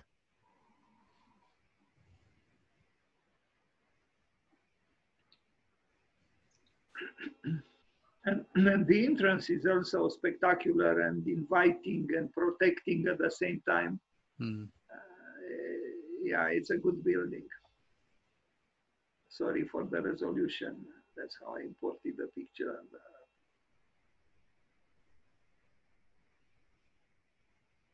Excuse me. Hi. Can I ask a question? Sure. I would like to ask the structural engineer. So the white pin jointed columns, I think, are in compression. But are these cables? What is the function, structural function that they are performing here? They're just keeping the structure stable, and any lateral load from wind or seismic or unbalanced notional eccentricity, whatever, they brace the structure. So it's like if you imagine you have a tall mast that's pinned at the base, you have to tie it back. So, you know, even if you look outside at your utility poles, like some just come out of the ground and cantilever, but many have guy cables that stabilize them. Yeah. Does that make sense? Did that answer your question? Yeah, it does. It does. Thank you.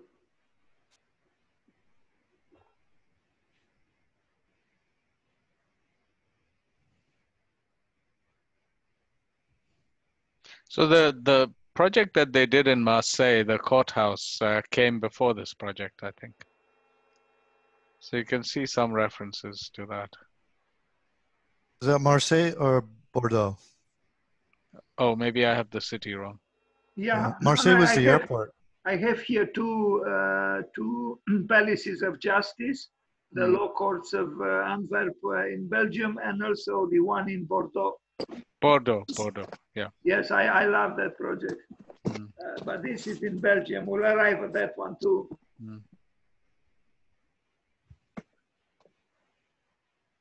I think he's very good at the palaces of justice. Yeah.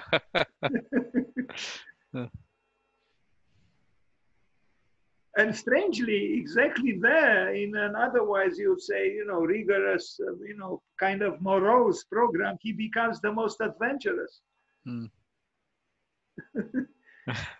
True.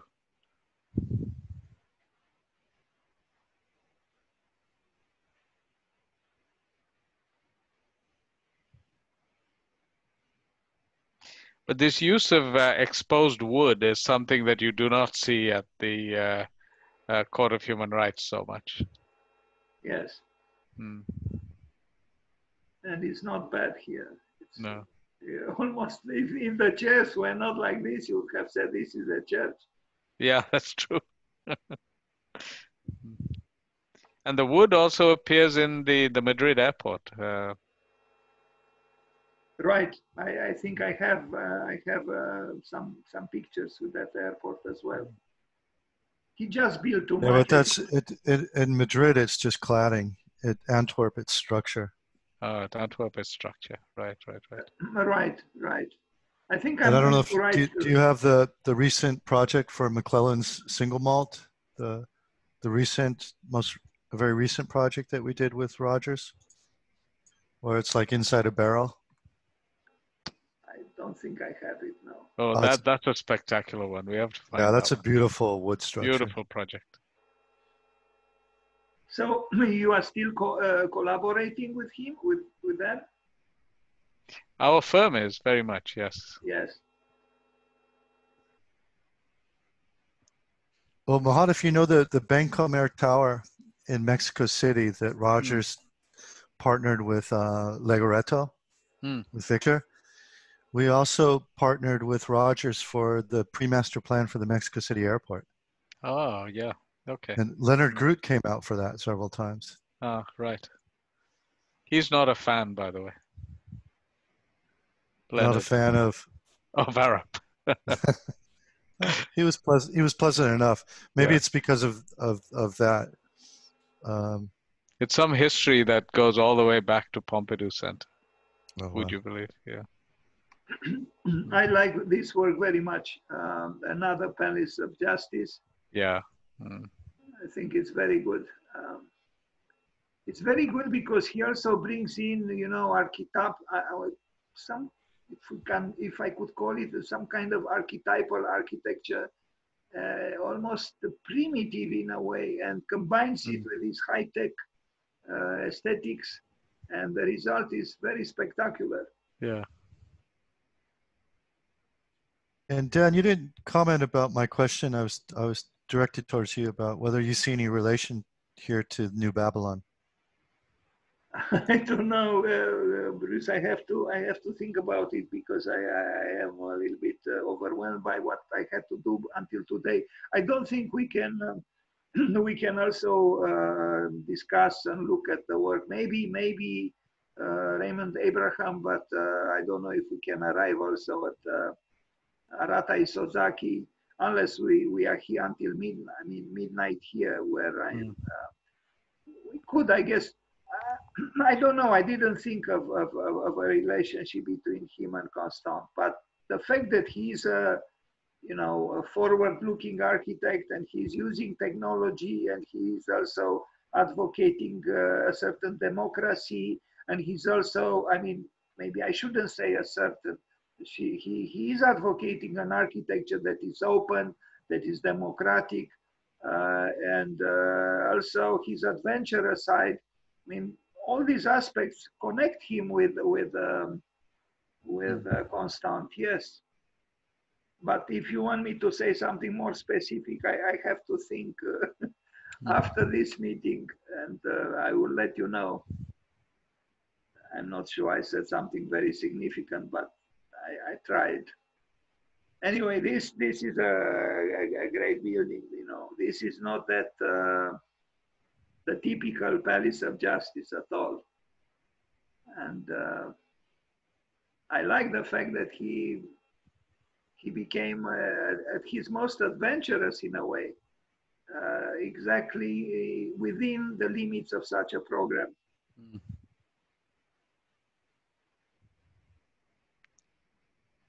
You know, hats off to the client for giving him the opportunity.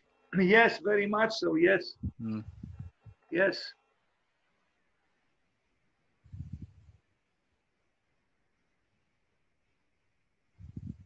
We sometimes forget, you know, the importance of the client, but, you know, they are paying for the project and, you know, indirectly at least, they are the authors of the project, very much so. So I remember once I was in New York and there was an exhibition with the paintings of Vincent van Gogh at the Metropolitan Museum. And there was a huge yellow flag with the name Vincent on it, written in blue. And I said, why is it that the name of Theo is missing? His brother, because without his brother, Vincent would not have been able to paint because he was never able to earn a living. So I really think the paintings of Vincent, of course he did them, but without Theo, those paintings would not have come into being. Yeah. And it's very interesting. I mean, interesting. It's also very sad, but Theo died shortly after Vincent died and he was younger. So they were one in a way. And his wife, Theo's wife, had an intuition, understood that this was a very special relationship between the two brothers. because she agreed to bury them together. So actually, Theo is buried with, entombed with Vincent and not with her. Huh. Yes. Now, this is a very special building. Again, you know, you will say this is a chapel. Yeah.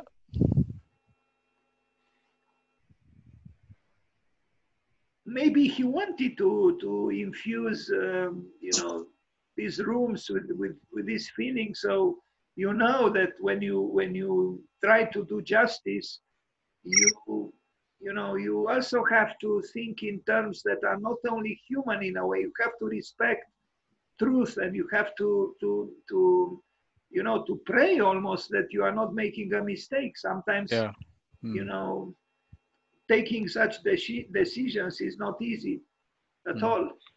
So that's very interesting about the space detrivializing the proceedings. Yes, you put it very, very well. Thank you.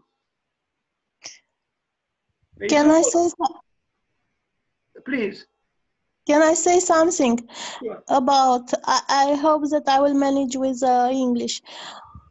It is a sacred dimension of the act of justice. Even in the ancient times, when they was in a very primitive way of making justice, they put the place of the trials near the temple, because they understood that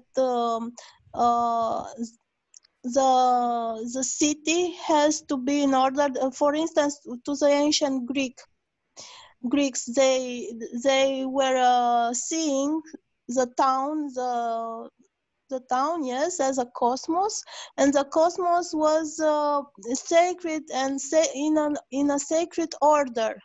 Everything was put it in an order, and they wanted to bring that cosmic order also in the society. And this vision of the act of justice, it is take it until our days. That's why they make, for instance, here in Bordeaux, the main room in a court of justice is a court. And if you noticed, this X form for the room which were for the court, they penetrate a little bit the ceiling. I've noticed this today on this presentation, looking on the images. They in a way they are plutesc, domnul Coma, nu știu să traduc, plutesc un pic deasupra, plutesc deasupra lumii materiale și penetrează un pic acoperișul, intră în relație cu cerul. Mi s-a părut foarte poetic. Okay, so let me translate. You want to say that the lights, the light rays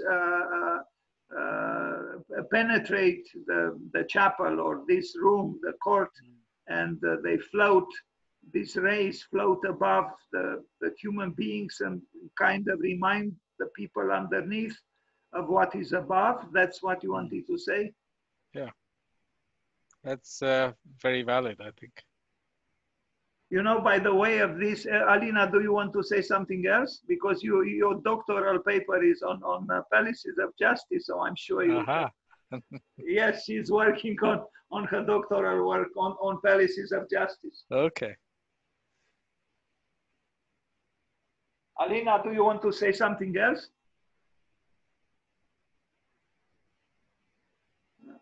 Maybe her microphone is not functioning. But you know, maybe at this point I can tell you a short story if you allow me to. I wanted to participate in the competition for the Palace of Justice in Paris, the one that Renzo Piano won.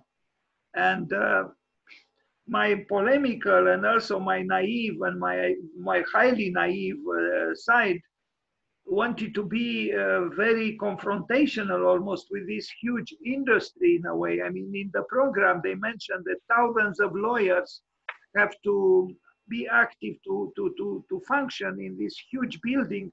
And in fact, the building by Renzo Piano that was built shows very well, you know, the immensity of I almost felt like saying that the justice industry requires today. So making total abstraction of the program, what I wanted to do, because you know that the area where the building by Renzo Piano came into being had to be excavated in order to build a building. And I thought of using, there was an industrial building by a famous engineer, French engineer, Frenois, if I pronounce well his name. And I forgot now, I know there were excavations required. I'm not sure if on this site or on one adjacent site. So I wanted to use that earth to cover, because the you know, that large space built by the French engineer had to be kept. So I thought of covering the how to call it, you know, now I'm beginning to forget English myself. In essence, I created a hill, and on that hill, instead of creating or proposing the Palace of Justice, Le Palais de Justice, polemically and almost unacceptably so, I wanted to propose La Hutte de Justice, meaning the hut of justice. So, and I will explain why. And in that hut, on the top of the hill, would have been an old man, very wise and very old, who distribute justice freely to whoever came to him on a, you know, sinuous path that led from the, you know, the sidewalks of Paris on the top of the hill. And I told this story. I love that, actually. I told that story to a French woman in Chicago, and she said, you know what? You revived the myth of Saint Louis, because Saint Louis is present in every Palace of Justice in France, is the symbol of the saintly king who was very just. And so he is really the paradigmatic, you know, justice man, if I can say so. Yeah. I knew nothing about Saint Louis at the time, but that's what I wanted to do. Unfortunately, I abstained from sending a project, if we can call it a project. Anyway, a thought I had. Yeah. Okay, but when we look at this room, you know, it's almost unavoidable to see this aspect that Alina mentioned, and that you, Mahadev, mentioned. You know, the trivialization of what usually takes place in such a place and such a space, and that's because of the spatial configuration, the dimensions, the verticality of the space, the light. Yeah, I imagine Sir Richard Rogers thought about these things. It's hard for me to believe that he didn't. He must have thought of it. Yeah. Yes. No, very, very interesting work. Yes. Can I say something more? This picture is very relevant for the project, because here we can see how the space of the court, they seem that are, as I said, they are fleeting on the normal world. They are a little bit above, and also the volume, it's penetrating the ceiling, you know, so it is above the ceiling. So it is the symbol of solemnity, of verticality, and also the solemnity of the act of justice. And what I find it very, very sensitive in this project is that this kind of project has to express the solemnity of the act of the justice, but also with the use of the wood, they made this not cold but very human, in a very humanistic approach, democratic approach, not oppressive. I don't know if I was very clear, but I tried to transmit an emotion. I felt that it is very well combined, this solemnity, with a very sensitive and kind approach to the human being. I was clear? I don't know. Yeah, Yes. very clear. Very Yes, clear. Alina, Yes. thank you very much. If it is possible, I would like to add something because I was inspired by what Alina interpreted. So for me, it's very clear from this view that is a kind of play between open and closed. So all the space of the building is open to the city enters the building take part to the city. This is what you call the democratic aspect of the building. And in the same time, these courts are closed and open to the sky. So it's not only a solemnic part of this architecture. It's I dare to say sacred. So it's very clear a separation between the life in this world and the sacred life. And the Justice Act is like a sacred act.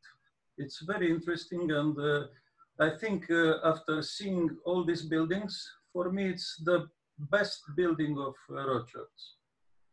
What another thing I would say that in this building it's a little more architecture from the part of architect, because the internal space of this four courts, I think. So they have a kind of shell, a kind of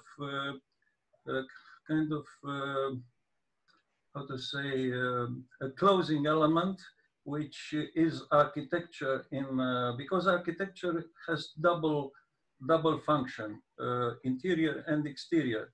And in high-tech architecture, everything is common because the structure is expressing, it's the element to express architecture. Here, it's not anymore only that. So these courts have their shell, have their double surface with interior and exterior. It's a very complex building, and I like the most. I want to add a comment here as well. And I'm not sure, but I believe they had some glazing, technical issues with the glazing with nickel sulfide inclusions, which are things that, you know, break the glass, something in the chemistry of the glass. But I think the point there is that these buildings technically are very complicated.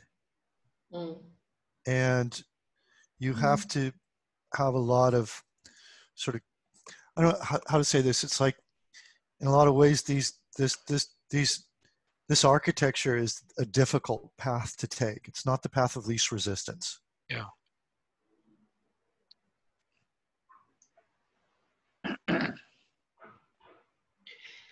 Can I just add something here, please, Dan? Sure. You don't have to ask for permission or anything. Please. What is interesting about this kind of approach to the transparency in the design, where we play with the body of the building in order to kind of portray a message that, you know, the building is about justice and is about and it is transparent, and you can see this is it, this where the courtrooms are, and they are quite open to the viewers. But indeed, if you kind of count the steps that you take to get into these courtrooms, I think you will find them to be very much deep buried within the space of the building. So although they are kind of, you know, in front of your eyes, but they are not easy to reach. There is more complex, the movement would be more complicated and not so straightforward to get there. So there is a kind of juxtaposition of gameplay in that yes, is open, is transparent, you can see it, but there are barriers, and the barriers are very invisible. And and that makes the design very, very exciting in a sense. And I think it kind of offers a language there that, you know, in order to understand the aesthetic and the function of the building, and it's kind of the message that it is delivering. You need it kind of causes that curiosity to really want to get to know the building inside out, to appreciate it. So I'm finding it very interesting. And if you allow me, there might be another symbolic level here, that in order to arrive into the building, you cross the water. You see, you go above the water, and what is water? It's purification. It's purging. So, well, maybe we're reading too much into it, or I am reading too much. But I remember I did a project myself for the brothers Karamazov, and I had exactly this, crossing because it has to do with purging, with cleansing. And in order to arrive at that justice, we all want to, or some of us want to arrive at, you know, you have to be clean. You have to enter into the courtroom clean of many things, you know, the temptation of sinning, the temptation of being corrupted, and so on. I know, another thought. No, I think Mr. Richard Rogers is too bad that he doesn't participate here to hear. It would be good to hear from him directly. Yes, he probably would say, "What are you talking about?" Did you invite him, Dan? Pardon? Did you invite him? No, I don't know how to access to him, but we could send him the recording if it's still functioning. He might be amused. He has been quiet recently, hasn't he? He's quite old at this point. Yes, and sadly, he lost his son a few years ago. Oh, really? Oh, yes. His son committed suicide about probably 5 years ago. And I kind of feel that since then he's been pretty quiet. So, which is very sad. Now we arrive at the airport in Madrid, Terminal 4, which is good also, and which uses wood, but as Brice said, is not structurally used, but it's just cladding. Cladding. Also a terrific building.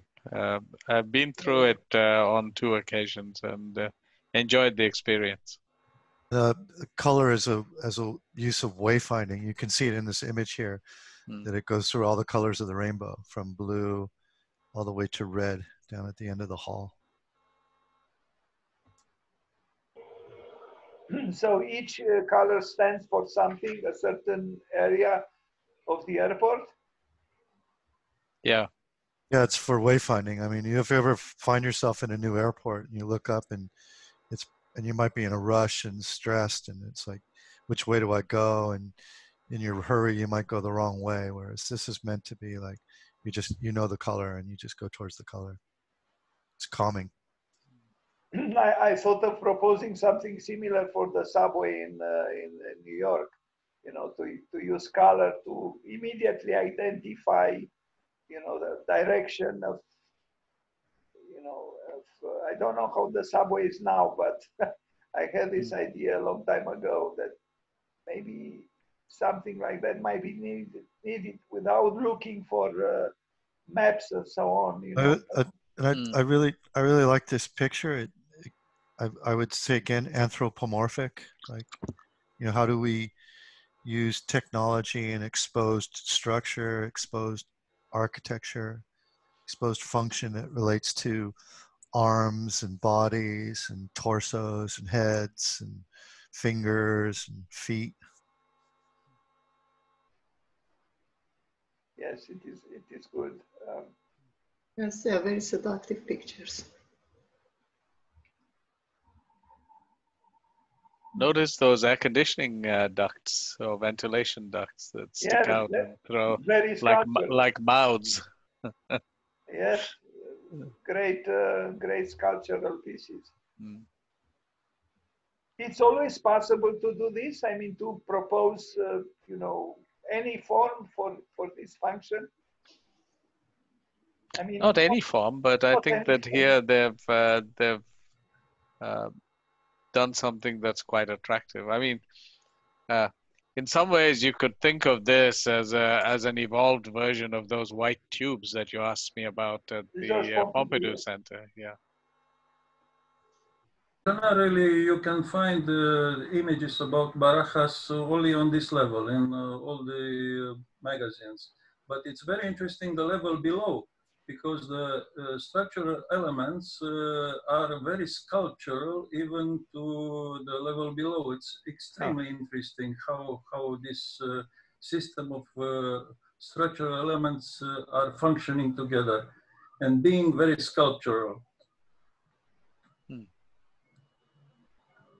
Can I ask who designed the structural form? Does it come from the design of the space and the shape of the roof, or does it come from or is it the reverse of that? The shape of the roof and the space drives from the structure design?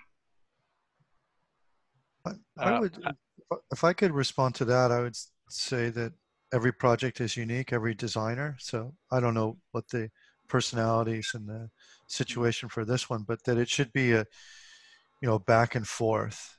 And I know working with Renzo's office, the studio, you go from system to detail, back to system, back to detail, back to system, back to detail. So it's a dialogue, it's back and forth. It's not linear. I can appreciate that very much, but what I'm kind of saying is that the form of the structure as we see here, for example, the kind of the arches that go up, come down, go up again with kind of the columns that supports them. This is something that is brought in to a sketch, which would be probably 1 line, 2 line of the curves of that would portray the roof. And then the structure engineer would come in and put the structure in it. Or was it, does anyone know that this Can I offer maybe an insight into this? And it comes from, you know that they did Terminal 5 and it was opened, I don't know, maybe 5 years ago, something like that. I don't know when it was opened. But they actually won the Heathrow Terminal 5. They actually won the Heathrow competition back in 1991. Yeah. It was a way back. And I was involved in that process right from the beginning up to the time that they won the competition. That was the time just before I came to the US. Now, if you look at that Heathrow Terminal 5 now, it doesn't bear any resemblance to the early sketches that were done by, at that time it was John Young, who was one of the partners of Richard Rogers, that did sketches for that competition. And if I look at this airport here, I see the hand of John Young in those sketches that were done for the Terminal 5 competition. And it very much started with his 3-dimensional sketch of a roofscape that then led to all of the, how do you hold it up? How do you do the ventilation? How do you bring light through it and so on? But the starting point was a kind of this drawing of almost, I think he called it a flying carpet that he drew with these waves in it. And that was the sort of starting point. Okay, okay, thank you. That is quite useful. Thank you. Mahadev, if you are so kind, do you know the birthday of John Young? No, I have no idea. Because I think he deserves to be celebrated too. He From what does, he yes. told us. I think so, yes. We have to find out his birthday. Yeah. Okay, moving forward. Great picture, another great picture. Yes, he did some good buildings. I mean, I don't know, Sir Richard Rogers and John Young, and whoever works there, you know. But you know, this is the thing, that their practice is so open that even the most junior architect is allowed to come up with ideas. And of course, there's this, as Bruce described, the meetings every Monday where the senior people are overseeing the work and making sure that it's going on the right direction. But they don't insist that only their ideas go into the projects. So even the youngest architect can have a pathway to express their creativity through these projects. Yeah. Tomorrow I fly to London to knock at their door for a job. No, because it's beautiful what you said. Yeah. I mean, that's how it should be, yes, and that's why they do good buildings. Yes.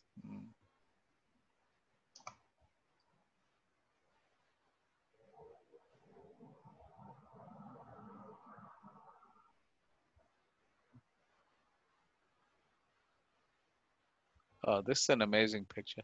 This one? Yeah. Yeah, they're very beautiful. Hmm.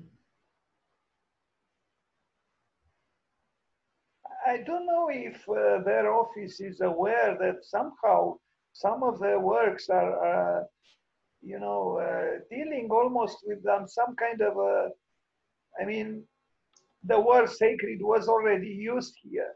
And when I look at this picture, you know, if you make abstraction of certain things on the floor, you know, it could be almost a cathedral. So maybe in some projects, at least, they tried. Maybe they didn't try, but they arrived at some kind of architecture that is pendulating between the profane and the sacred, and because I see this dialogue with the above through light, and the structure also has, you know, sometimes is some kind of a modern medieval structure. I mean, because of the diagonals and the I don't know. I'm inspired. I see here something that is not just, you know, pure modernism, although at Centre Georges Pompidou it was.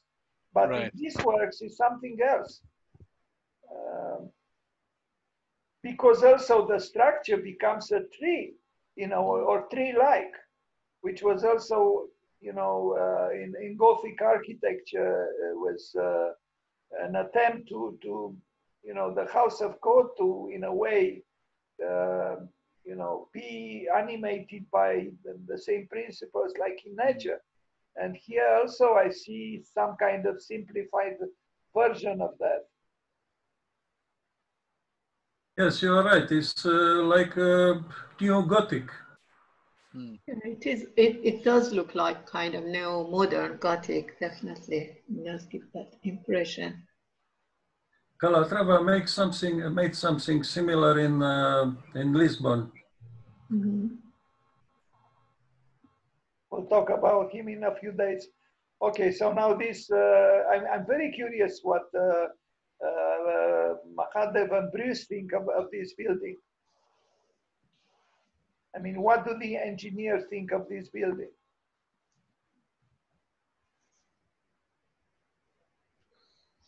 Well, my first thought for this is that this is a building that they did not do with Arab. So it's the disappointment that we didn't get to work on it. But who were the engineers? I think Bureau Happold was the engineer for this. Yeah, from an engineering perspective, this is spectacular. It's a lovely building, stuff.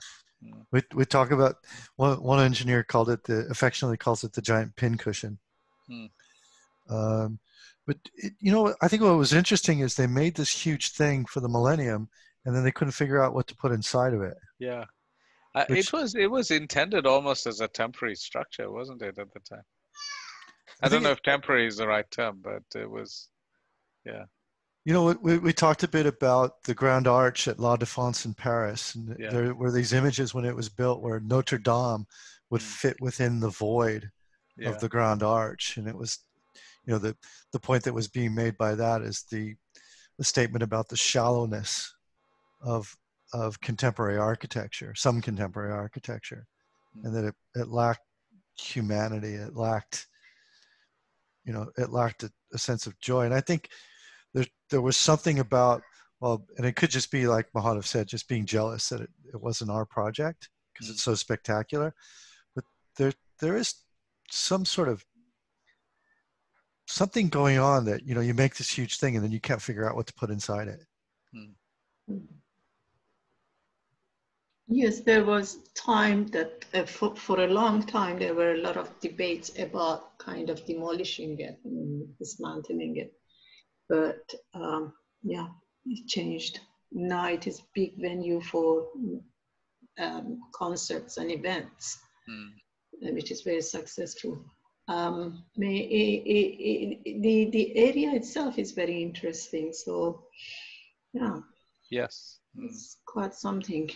I was involved in doing a master plan for the whole of this area, and just the location of this dome, I remember having allocated it for just to be open as an open space for public.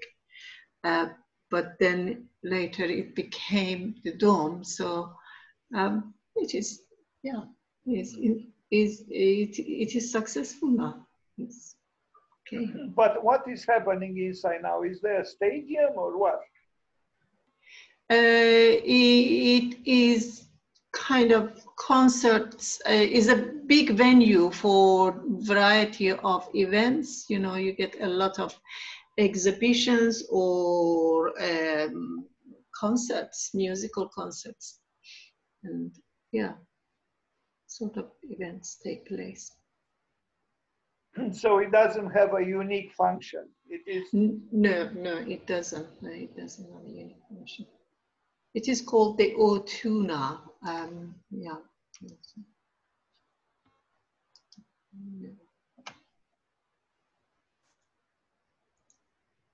It's the O2 arena. very well done. Yes. Yeah, very nice.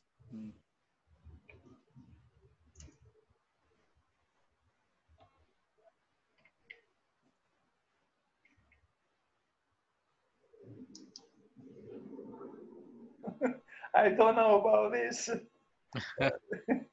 That's one of the exhibits. Right. How did it get in? Is there such a big opening in the building to bring something, or it was assembled there from parts? Yeah, probably assembled from parts. I haven't been inside, but just looking at the images and the drawings and what I've studied of the project, I love the scale of the columns and the way that they're spaced and latticed columns. I think they're exquisite. But I wonder about, especially when we compare to what we looked at for Barracas, I wonder about how you experience these bases. You can see it sort of in the bottom right corner, and these quadrupods that pick up the base of the columns and the cables coming in. I wonder if it's as effective as kind of anthropomorphic sculpture that people interact with. And there's such large forces coming through here. Do you sense it and do you feel it, or is it somewhat cold and a little too industrial? Well, I visited this building kind of many years ago, so I don't very much remember it. But you do kind of get close to this elements. They kind of draw you towards themselves in the fact that they are so huge, and you know, you want to see, you know, how they've been put together and things like that. But I don't know how, you know, an ordinary man in the street who is not an architect or a designer or an engineer would kind of react to them. But you know, it's they are sculptures, and yeah, I'm just suggesting that even though they're sort of bright yellowy orange goldenrod color, you know, super warm color, that they feel to me cold. They don't have that excitement like the Pompidou, the Gerberettes at the Pompidou, or some of the other projects we looked at, you know, especially the sculptural qualities of Barajas. Yeah, that I cannot comment on, sorry.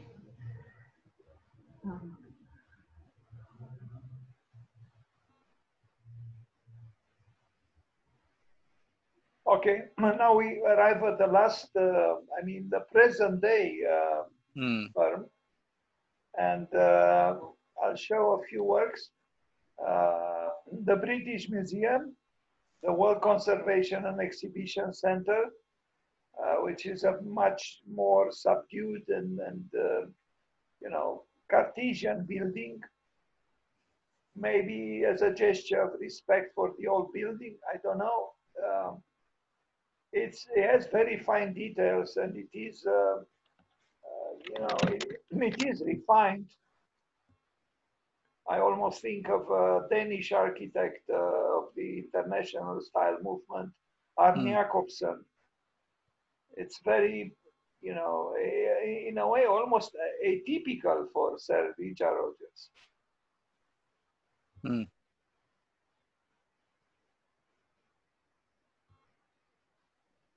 Do you know when his son left this life? You know, you mentioned, because maybe, you know, the death of his son provoked a change in him. I don't know. I can't remember exactly. I think it was about 3 years ago. So not too long ago. It's not long ago, no. I think it's perhaps much more to do with the new, the making of the new partners, because Graham Sturck and Ivan Haber were very young architects in his practice, and in some ways he actually skipped a generation to pick them to be the standard bearers for the practice into the future. And knowing the ethos of or having experienced the way in which they worked, I'm sure that as soon as they were made as the leading partners in the firm, he must have given them a lot of freedom to now set the new direction for the partnership. That's what I would expect. Dan, I've got here that Bo Rogers died after suffering a seizure in France both last year, and this was written on the 13th of November of 2012. So it would be on 2011. So almost a decade ago. Yeah.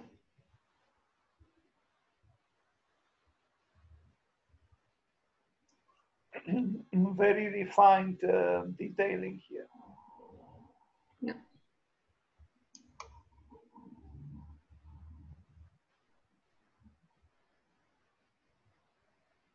Now, some apartment buildings. Near Hyde Park, I imagine. You know, rumors have it there are some serious detail problems with them, and they're kind of dispute cases, I think. Why? I don't know so much of the details, and I think there are kind of confidentialities involved with it or something like that. But yeah, I've just heard it. But again, this is not the traditional Rogers, right? No. These are very, very expensive apartments. I mean,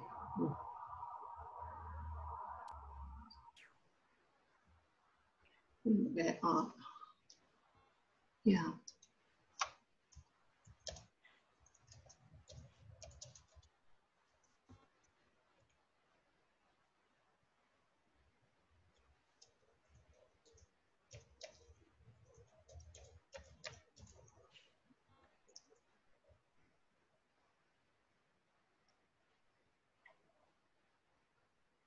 They cost about 1.15 billion.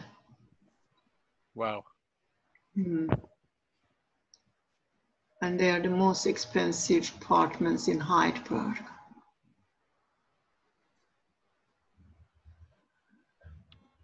Now, what is moving me is that they built this very expensive housing complex, but then, at least on Wikipedia, the last two works are the ones that I'm going to show now, which are destined to homeless people and to very, very, I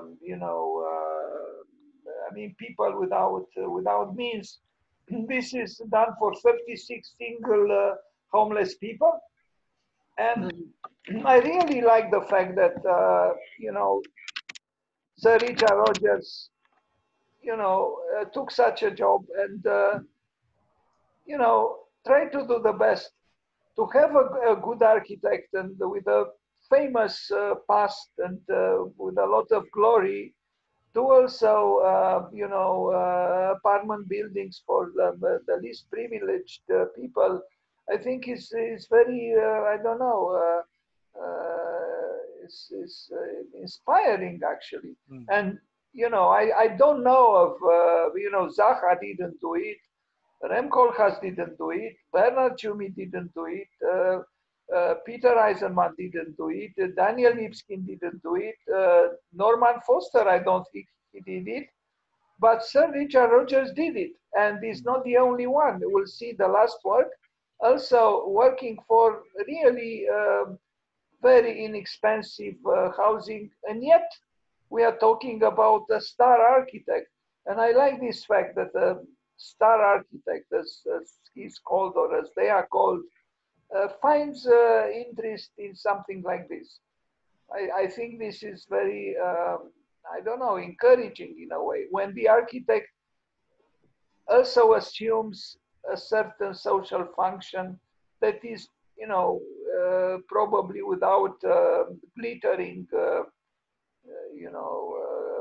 glory, but it's perhaps this that makes me think what Mahadev said, that he was a modest man when he knew him. And I think without, attempting to idealize him excessively, but I didn't know that complex, of course they looked expensive, those in Hyde Park, but the same architect did those, expensive blocks of flats and these buildings.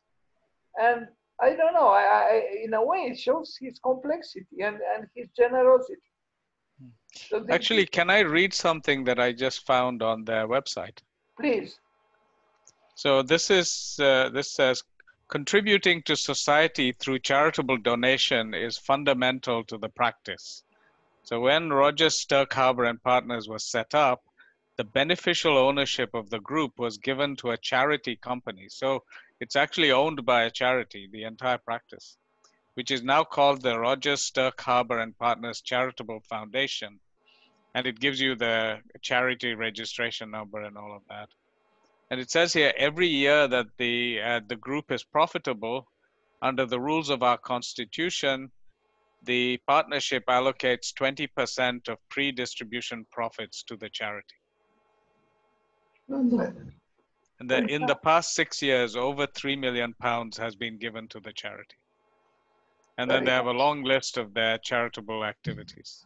So this was built and by the foundation, their foundation? No, I don't know anything about this project. I just wanted to shed some light on their ethos. Very nice. Thank you very much.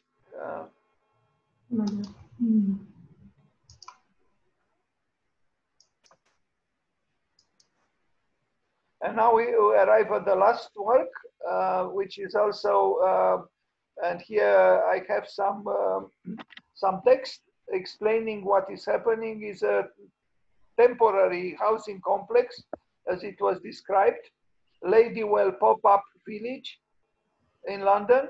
So it's the UK's first pop-up village with temporary homes, a cool cafe, a thriving indoor market, and work. Pardon? A thriving indoor market and workspace for entrepreneurs and charities. The resident takes a peek at this cool new community hangout. This was a newspaper that published this material. When Ladywell Leisure Centre was demolished in 2014, Lewisham Council decided to put the site to good use instead of leaving a yawning gap in the high street, while new build and new estate regeneration programs were being developed for the site. The council worked with architects Rogers, Turk and Harbour and partners to create Place Ladywell, a Lego bright temporary residential development offering a short-term solution to the housing crisis in the borough. And here is a drawing, and we'll arrive at a few more explanations. So this is a temporary, very inexpensive form of housing, which combines also, is not just housing, but there are also other functions, market and certain, boutiques or ateliers. And apparently it has a lot of success. I read that people gathered there.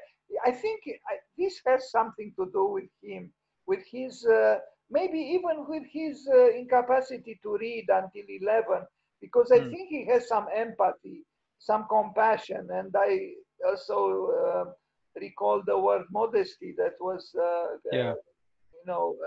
attributed to him. And so I read, Good Hope is the second site for the cafe that runs to raise funds for the charity for Jimmy. The original site in Heather Green is currently undergoing refit following a flood. And now you see a room of, so there are social spaces, social functions in this complex. And it's so very different from those buildings, near Hyde Park or in Hyde Park. Then the indoor market at Place Ladywell includes the Thunder and Lightning fashion boutique run by Morgan Weber Newman. So she always wanted to have a fashion boutique, and now she got the chance of her life. And you can tell she's happy with simple means, with a little bit of plywood. She's having her fashion boutique. Then a florist run by, it's interesting also that the names are given. The name of these happy people who have this chance now to flourish in a way, and not just because this one is a florist, run by Anne-Marie Lichmore, who sells both silk and real floral arrangements. I like this return to humanity, to simple gestures, to, in a way, almost moving away in a way from high-end architecture towards life, simple life. And an Italian deli, We Love Pasta, run by Sicilian Corrado Scala, selling homemade, I get hungry now, selling homemade tagliatelle. Me too. It's lunchtime here. Organic sauces, ice cream, and more. And look at it. This is the deli. And I think now we arrive at the last image. There is also a Bring and Fix, inviting people. So that's how it is called, Bring and Fix, inviting people to share their skills, fix bikes and more. Very, very nice. I really felt like ending this presentation with this. That was good. Yes, so that's it. Well, thank you very much. I don't know if we probably it's too late to continue with Raymond Abraham. We can celebrate. Yeah, I fear we have used the time, but I think in a very fruitful way. Yes, very much. Your Yeah. conversation, the dialogue, the interventions. I think it was very, very nice. Yes. Thank you. Thank you. Yeah. Thank you for setting it This up. one. Thank you. Dan. Thank you very much. It helped us so much, the students. Thank you. I hope so. Thank you for your time. Okay. Thank Yeah. you. I think you are so Yes. happy that it ended. Okay. Yeah. So thank you all. Raymond will have to wait for another day. Right. Thank you very much, Mahadev and Bruce. Okay. Truly, it was Thanks. very, very nice that you participated. Have a nice lunch. Thanks for setting it up. Really good. So have a nice lunch. Enjoy some Italian something, Yeah, exactly. Okay. Okay, all the best. Till next time. The same. Thank you. All the best. Bye. Bye. Bye. Bye. Bye. Bye, Ina. Bye. Dan, thank you very much. You're welcome. It was very interesting. Did you know about the logo exhibition that Richard Roger organized at the RA in London? Excuse me. No, I do not. So about 2 years ago, he had this massive Lego exhibition at the RA, which was immensely successful with adults and children going there and just playing with the Legos and building things and, making models and all that sort of thing. So, and it was full of activities and colors and an amazing exhibition. And you may find images of it on the Google, if you Google it. And you'd see that the colors that he uses on his buildings, these kind of primary colors, they derive from, logos in a way. So there is a lot to kind of take parallel from what he, as a child, kind of used to play with, and now as a grown-up in his buildings.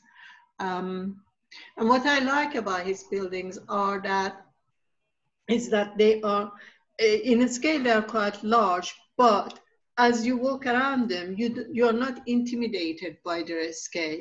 And they are quite, in a way, articulated both in their volumes and the break of the volumes and in the elevation treatments. And so to bring them down to human scale in the way that, they don't become quite overpowering, but, you're aware of the size, but by the use of the colors and the way that he articulates the facades and the volumes, he achieves something quite remarkable in relating, a big structure into a human scale. Yes.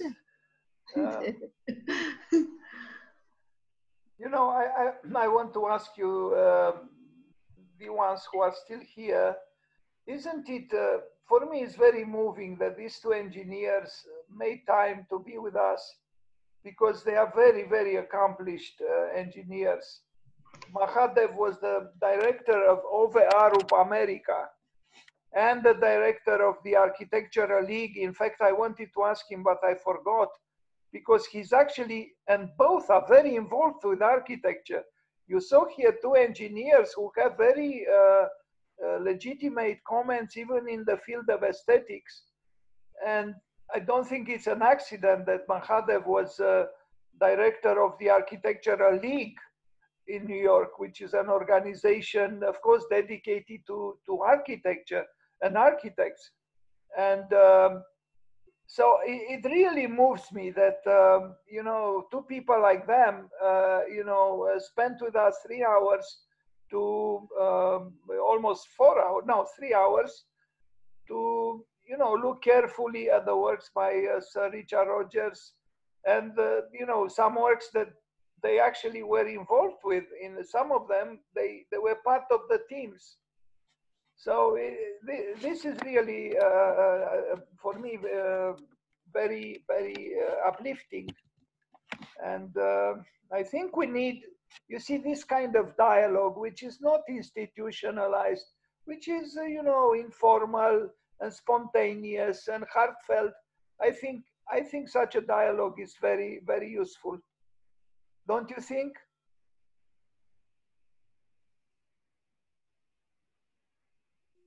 Yes, I think so. Then it's always good to have this kind of inputs.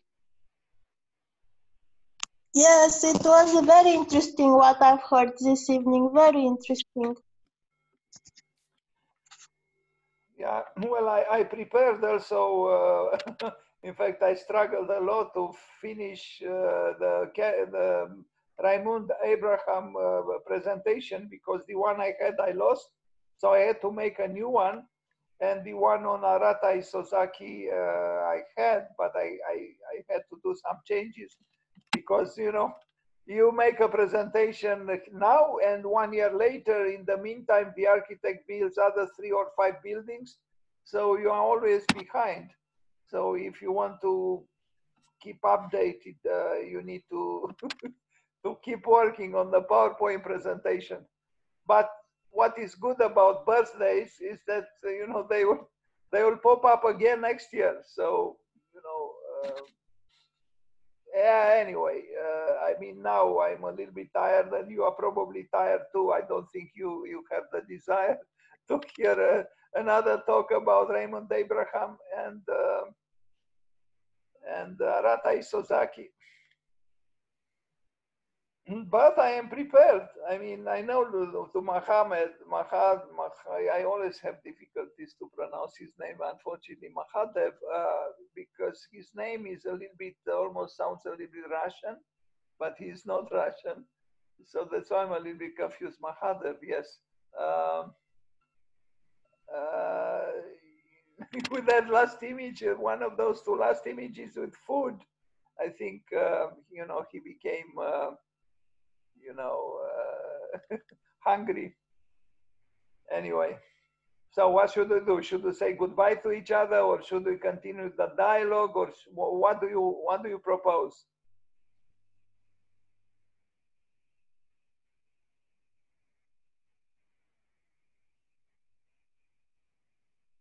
Hello? I think for me today, I need to do other stuff as well. For me, if you don't mind, I will leave. Okay, but David. Feel free to carry on if you must. Sure. Thank you very much. No, I am the one that thank you. Okay, see you. See you. What about the others?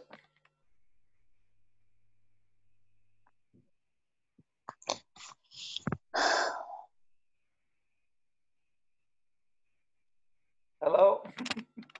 Yes, I was thinking what to say.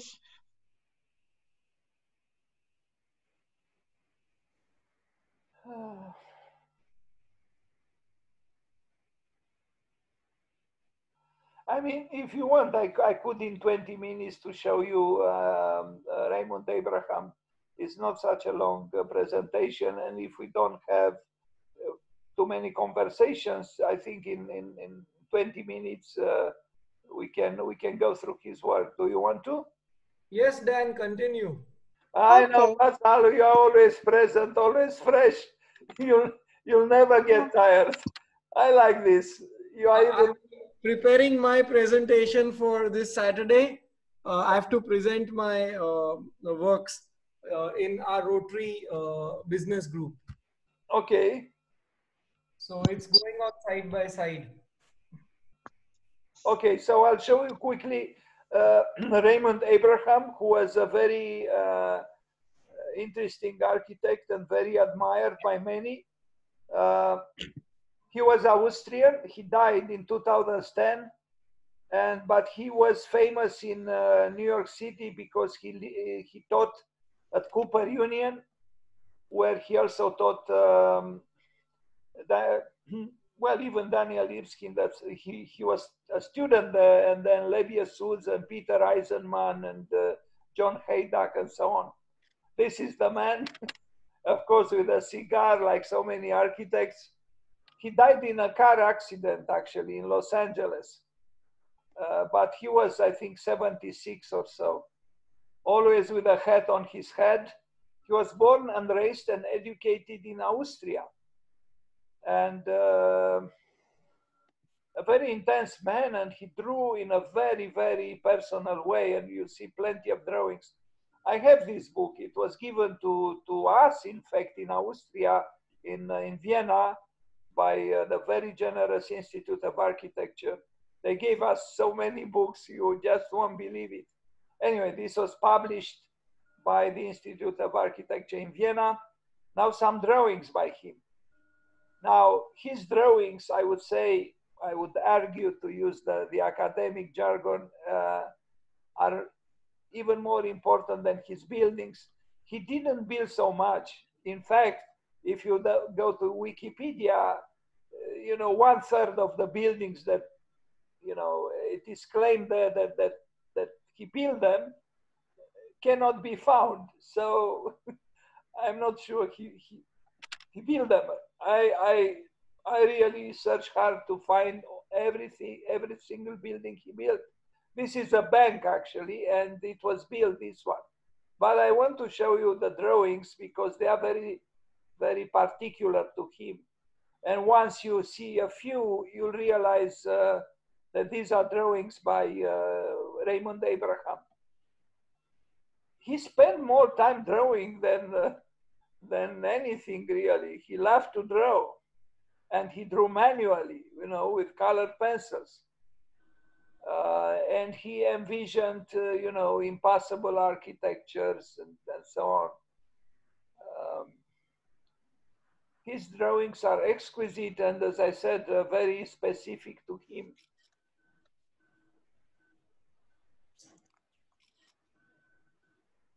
Of course, there are books written about his drawings.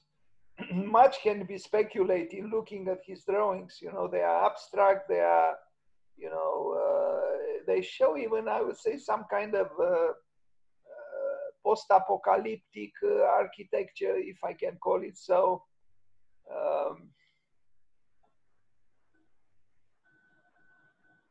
Not all of them really make too much sense from a structure. I mean, he's very different from Sir Richard Rogers, who was a builder. You'll never see such a drawing from Sir Richard Rogers, never.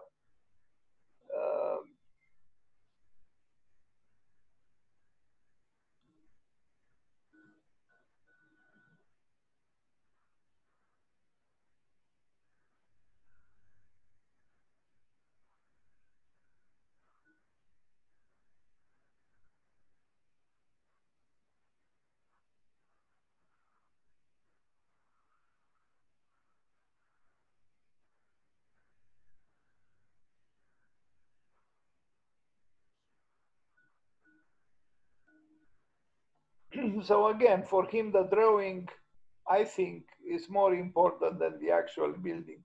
Although he did build a few works, and I'm sorry that Mahadev left, because he was actually the engineer for the big Austrian Cultural Center in New York. But maybe one day he will join us again and we can talk about this building with him. Then, was that breaking of a cube, the previous one, the previous slide? It shows a breaking of a cube, maybe? I guess, yes. Even the one previous to this, I think, shows that.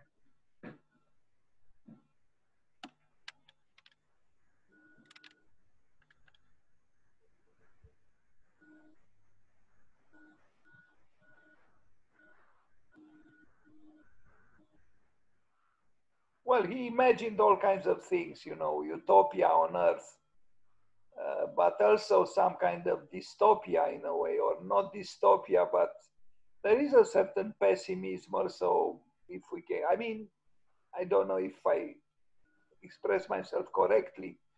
But the presence of death or of memory is not neglected. And you see also parts that are underground.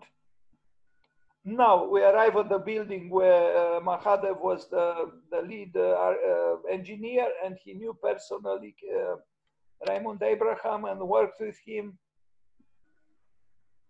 But even for this building, which was built, he drew these exquisite drawings. Maybe after the building was completed, or I don't know, but these are not working drawings. They are not, they find finality in themselves. These are kind of presentation drawings made by the architect for the architect, I would say. Not so much for the client, for the pleasure of drawing architecture. And that's how the building, I mean, this is the building. You see it here, very narrow. And Mahadev told me that they had a lot of difficulties with this building. I imagine from the point of view of mechanical engineering, structural, I don't know. The site was very, very narrow, but it was built as he imagined it. It's quite a tall building, but very narrow, as you can see.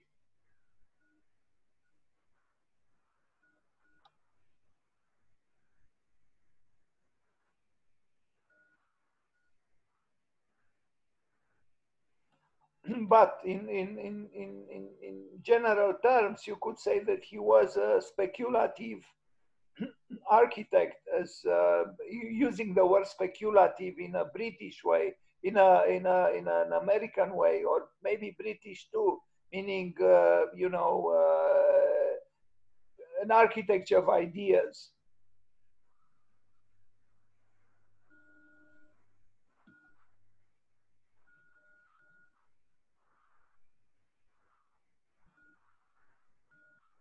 But he was able still to create a building that is so different from the one on the left and on the one on the right and the one across the street and so on. There are certain mannerisms here, and I'm not totally convinced by him. I mean, all this repetitive, and there are certain formal elements that repeat themselves almost obsessively. Now these are the floors, so if you can read them of the whole building or of part of the building, maybe not the whole, because there are just you know, 18 floors. I don't know how tall it is. Maybe around that. I don't know. But in a very commercial city, you know, with very many commercial buildings, he tried to do something that was not commercial. At least at the level of, you know, image. Of course, between the two drawings, I mean, the one on the left and the one on the right, I prefer the one on the left because artistically is more sensitive and yeah, more sensible. It would have been nice to hear Mahadev, what he had to say about this building, but probably we'll have another chance to talk with him. And this is the architect, obviously. Incredibly big is this city, you know, Manhattan. I mean, when you look at it, you know, these buildings go forever and ever upwards.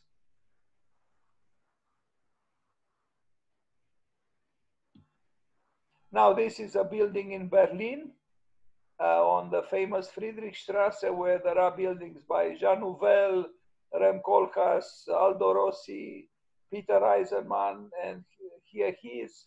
It's an apartment building. Now, those diagonal elements are neither structural nor do they hide behind some stairs. So I guess they are rather, you know, without function except the decorative one or the ornamental one. But they're kind of interesting, although he works with symmetry, you know, constantly.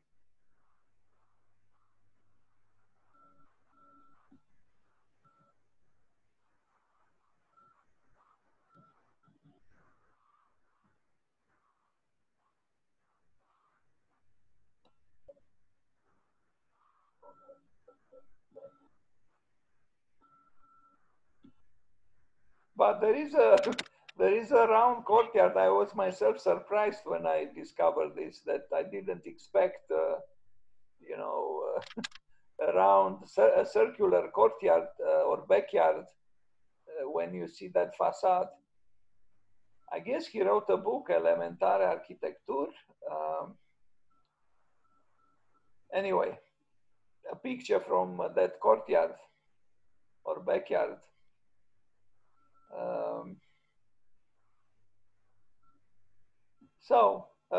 This is on Friedrichstrasse in Berlin.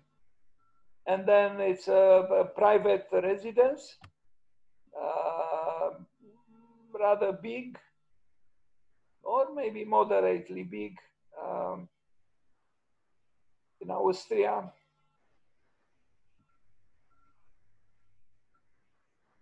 It's interesting that he works a lot with symmetry, and symmetry was kind of discouraged by, you know, some Orthodox moderns.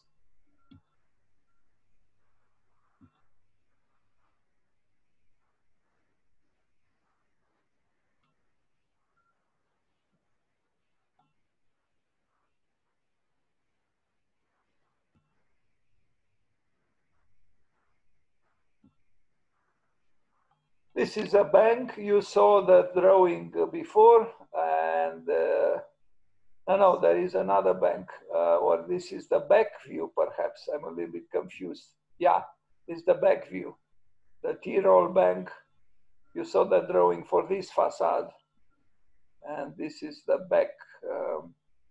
It's back, quite different now from the buildings on the left and on the right. This is the drawing that you saw.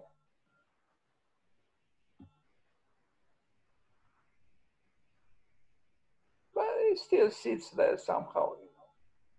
Maybe you wouldn't expect it to be a bank because it's almost a cross on the facade. But now this is an interesting building, but it was built after he died from his plans, the House of Music in Austria. This is the building, and it has various functions, you know, rehearsal rooms and even some housing, you know, for traveling musicians, I guess. But the you know, the aesthetics of the building and the space of the building are not to be ignored.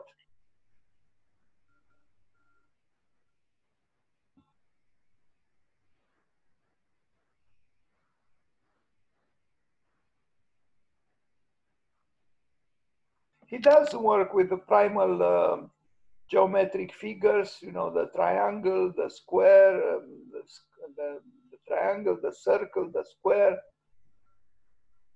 You see the plan. It's a citadel in a way, a fortress, the fortress of music. It's not so large, but it has personality.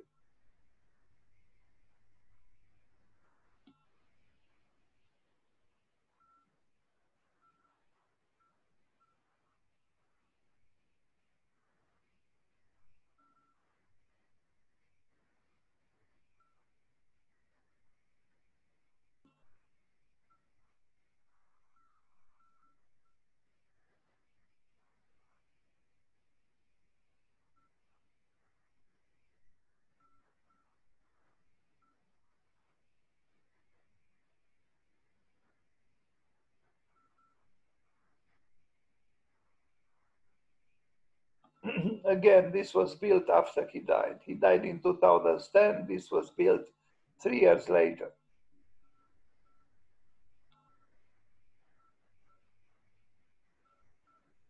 Now, he believed in the reality of the unbuilt, and maybe not too many architects believe in the reality of the unbuilt, but he did. And this is a subject, you know, worth talking about, perhaps, the reality of the unbuilt. And this was an exhibition within the House of Music. I think actually it was called just that, the reality of the unbuilt. Now this is a tower proposed for New York City, which was never built, and an unrealized project by Abraham for a structure on Delancey Street on the Lower East Side, Manhattan. On what direction is architecture moving? Architecture moves towards itself, to dissolve in itself, to become speechless for the sake of silence, yet filled with a desire to signify its solitude. Silent, unknown sign, in the written image, immutable, in the drawn image, unspeakable, in the built image, uninhabitable. The mystery of these images becomes the myth of the journey of architecture and the odyssey of the imaginary inhabitants who attempt to decipher them. He did believe, and I think this is actually a limit of his architecture, he did believe in uninhabitability. And as opposed to the last work by Sir Richard Rogers, which brought joy to the people who live there, this gentleman is rather misanthropic. The Song of the Sirens, of course, is very poetical and so on, but the presence of death, I think, is apparent. Behind the words, he doesn't use the word death, or this author doesn't use the word death, but what is the unspeakable, the immutable, and the uninhabitable. We are talking about death here. And, but it's interesting. I mean, you look at this fragment of a tower, it looks interesting. It's a monument, indeed, speaking about the unspeakable, the immutable, the uninhabitable. And two other unrealized projects. We are approaching the end. Beijing Center for Well-Being. A little hard to see what's going on here, but I couldn't find, maybe I have another picture. A little hard to see what's going on. And the World Trade Center, New York, Ground Zero, bird's eye view. Also here is a little almost impossible to see. I apologize. And then again, the Ground Zero, World Trade Center, New York, the World Towers. It's a proposal for the competition for the World Trade Center, the Ground Zero, and a hinge chair. Even the chair he designed is so telling of him. Look, it's a it's a chair divided, with a rift, broken in the middle, and it's so typical of him. Even the back, you see, it's broken in the middle. But this is the ideology and the aesthetics of Cooper Union in general. He was not the only one working kind of in this way. This is some kind of a reflection again on death, on dissolution, on the rift, on departure, on separation. It's about separation. It's a moment of crisis. I don't know. I don't know if I would sit very gladly on this chair, but anyway, as a piece for thinking, it's a chair for thinking, not for sitting. And as a chair for thinking, I think is fine. You could say it's a chair for a divided being, for the double within some of us at least. There is also a certain level of self-indulgence here in the speculative work, but anyway, now you see his project for the New York Times Tower. He won this competition, and I took myself part in this competition, and you'll see my drawing, which I didn't win, but he won it.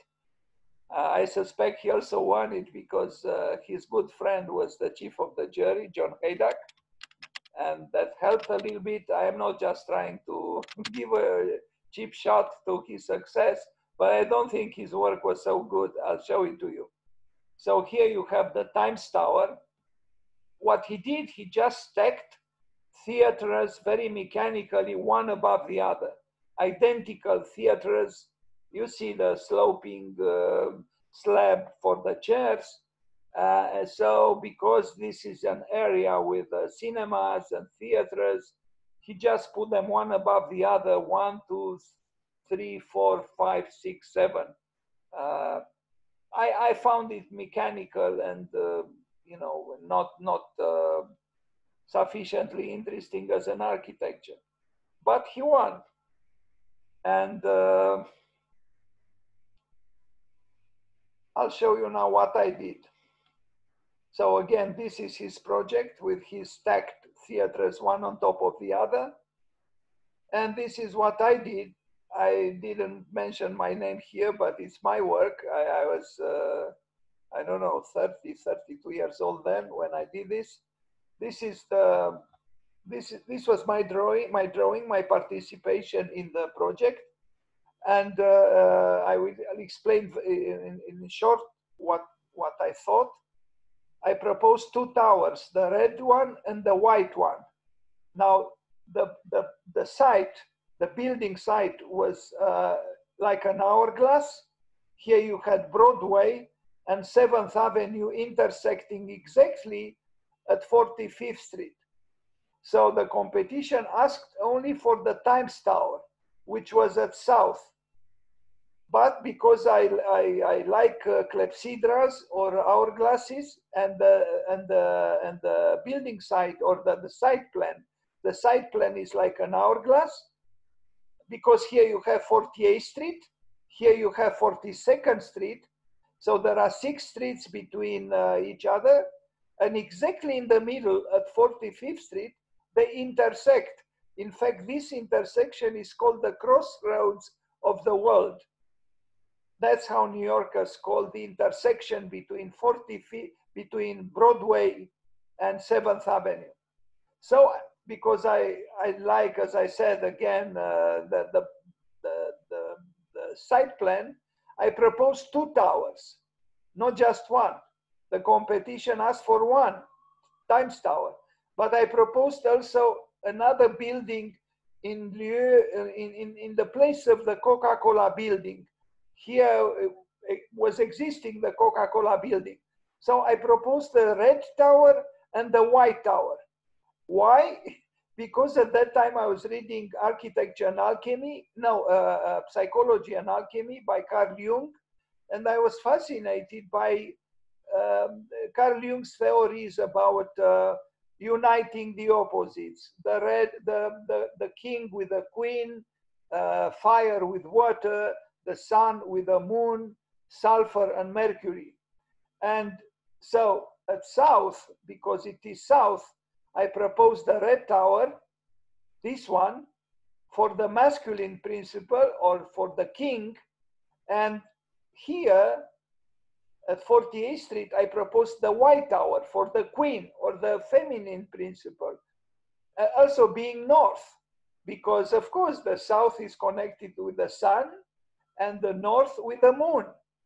And the queen or the feminine principle is connecting with the moon, and the sun is connected with, and the fire is connected with the sun, being also the king.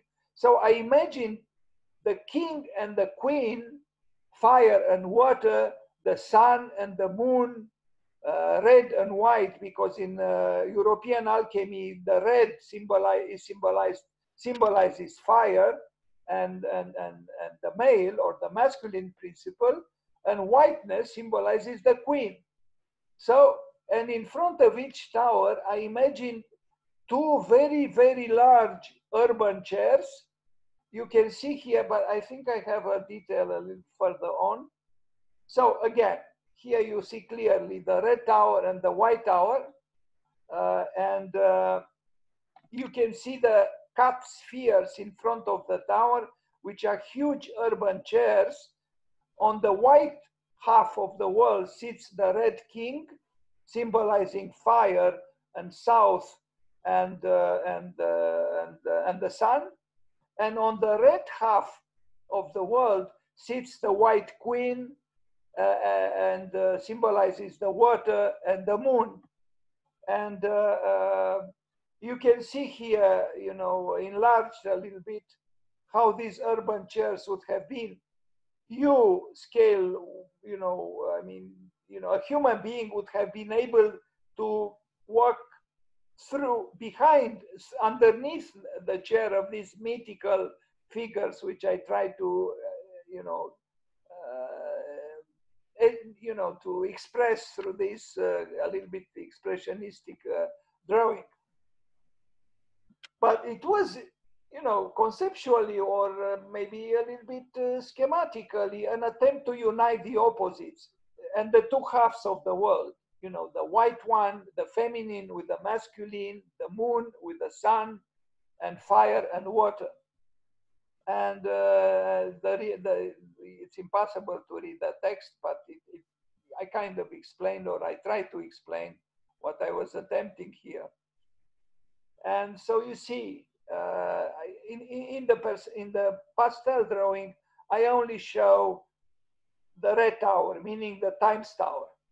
But it's not difficult to imagine how the Coca-Cola building would have looked, or the White Tower, because it essentially, schematically, would have been approximately the same. So also one last thing, if you how to say, if you I forgot the word, if you project the tower on the side plan, both towers, actually the projection on the side coincides with their height, so they would have met exactly at the crossroads of the world, right here at 45th Street. That's it. But maybe too many explanations. I didn't win anything, but I'm not ashamed of this work, although it is rather conceptual or schematic. That's all. Thank you very much. I showed you also the presentation on Raymond Abraham, but now please do not ask me to show you the one on Arata Isozaki, because I don't think I can do it, because it's also a very it's a big one. Anyway, now you know a little more about me, with my fantastic preoccupations that didn't bring me any success, because you can imagine, talking to a bunch of architects about the European alchemy and fire and water and all the rest. But I did it at one time. So should we say goodbye, or do you have anything to comment or to say? Please. Dan, in the buildings of Raymond, I felt the cross was quite prominent in some way. I don't know. Was he a staunch Christian or something? No, I don't think he was a Christian at all. He loved the cross. I mean, what can we say? No, I don't think he was Christian. No, I think he was Jewish, but he liked the cross, and yeah, it's very present in most of his works. It's true. No, an interesting architect. Especially his drawings were very valued, and people have high regard for him as a visualizer of architecture, if we can call him so. But once I wrote, when I attended the conference by him, I wrote an essay on him, but at that time I was criticizing everybody, so I also had some issues with him. Anyway, maybe some other time I'll send you that essay that I wrote many years ago. It was a great presentation today. Thanks, Dan. Thank you. Well, I know, Vatsal, please one day surprise me and say it was not a nice presentation. I'm very disappointed, then I don't know, for a few days at least I will not show up. Better do something else. Okay, Vatsal, please do not forget, one day we are going to visit you in Ahmedabad, so. Sure, most welcome. Again, I don't know why. Now I feel like eating Indian food, and it's impossible here with the pandemic. Anyway. Okay, anyone else wants to say something, or should we say good night? Good night, nice evening. I was wondering in your project with the towers, if in the two seats, the one of the north and the one of the south, if those were statues or people would sit on them. Impossible, Andre, to sit on them because I told you they were huge. Yes, sculptures. I mean, oh, so okay, I understand. I liked your proposal because it's somehow very archetypal with those. In fact, there are pyramids which have this ancient connotation, and also they are turned into skyscrapers, and also this combination of the duality south-north. I mean, this relationship with the sun and the astronomy. Yeah, well, as I said, because I was reading this book, and I truly recommend you this book. It's an excellent book by Carl Jung, Psychology and Alchemy. And all the book is about this, trying to, because the claim of Carl Jung was that the true alchemists, they were actually not interested in vulgar gold. They were not interested to make out of lead money or gold. No, they were working on their own soul. So they try to, because it is said that we are kind of half human beings, and because, once we left paradise, we are searching for the other half and we are never complete. So it was a quest for completion, for wholeness.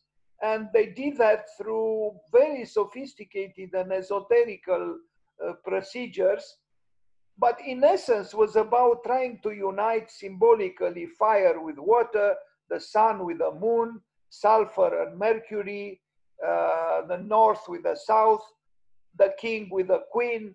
And yeah, somehow that side plan, I felt that, would have been, I am tired. I don't find the words. Yeah, well, anyway, you saw it. It just was auspicious for this kind of reasoning. So I proposed two towers, but as I said, it was already symmetric, the site, and yeah. Yeah, very symmetric. But not only that, there is a symmetry. It's an intersection, and exactly at half. Yes. Between 42nd Street, which is very famous in Manhattan, and 48th Street. And the two very important avenues, Broadway and 7th, intersect exactly at 7th Avenue, at 45th Street. So at equal distance from 48th. And in between them, there are no other buildings in that site plan.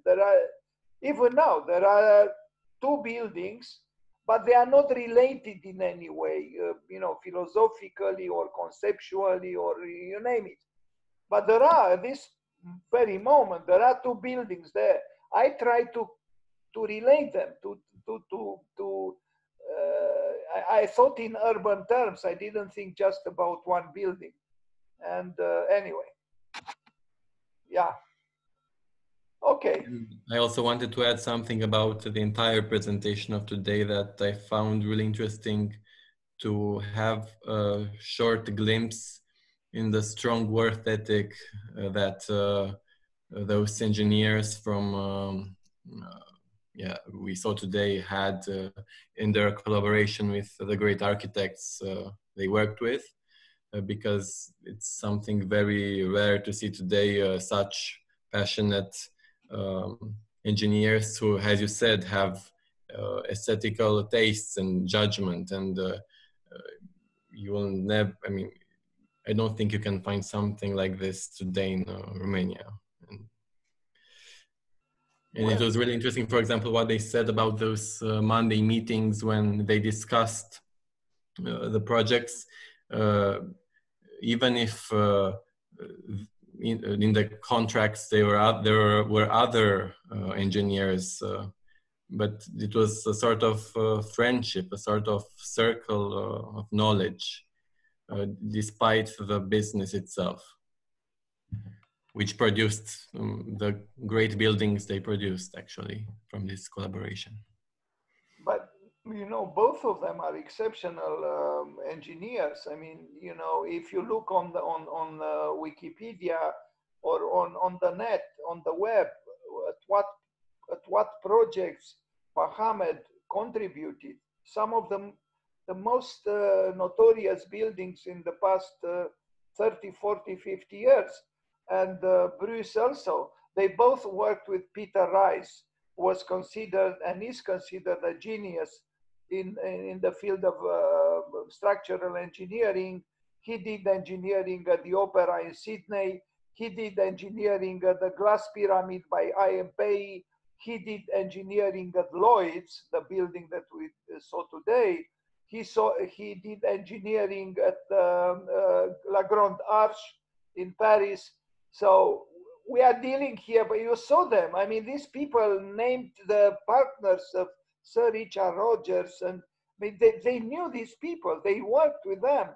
That's why I'm mad that the Minku doesn't realize what it loses by not taking advantage of such chances. You know, this was a chance, you know, to hear two very generous and at the same time very modest engineers, because you remember what Mahadev said, that, you know, or Bruce said, and Mahadev agreed that upon that, you know, they kind of want the architect to be the dictator, meaning to take, you know, to take the initiative and to be the leader of the group. And, you know, I admire them for this, because you saw they are very articulate, very cultured. I mean, Bruce talks about, you know, many cultural issues. These are not ordinary engineers. And Mahadev actually Bruce said, was his mentor. So Bruce considered Mahadev his mentor. And if Bruce is like this, you can imagine how Mahadev is and was. And we don't have to imagine any longer, because we saw him today talking in a very, very articulate way. And you know, it was a pleasure, really. And these engineers are more than just so-called engineers.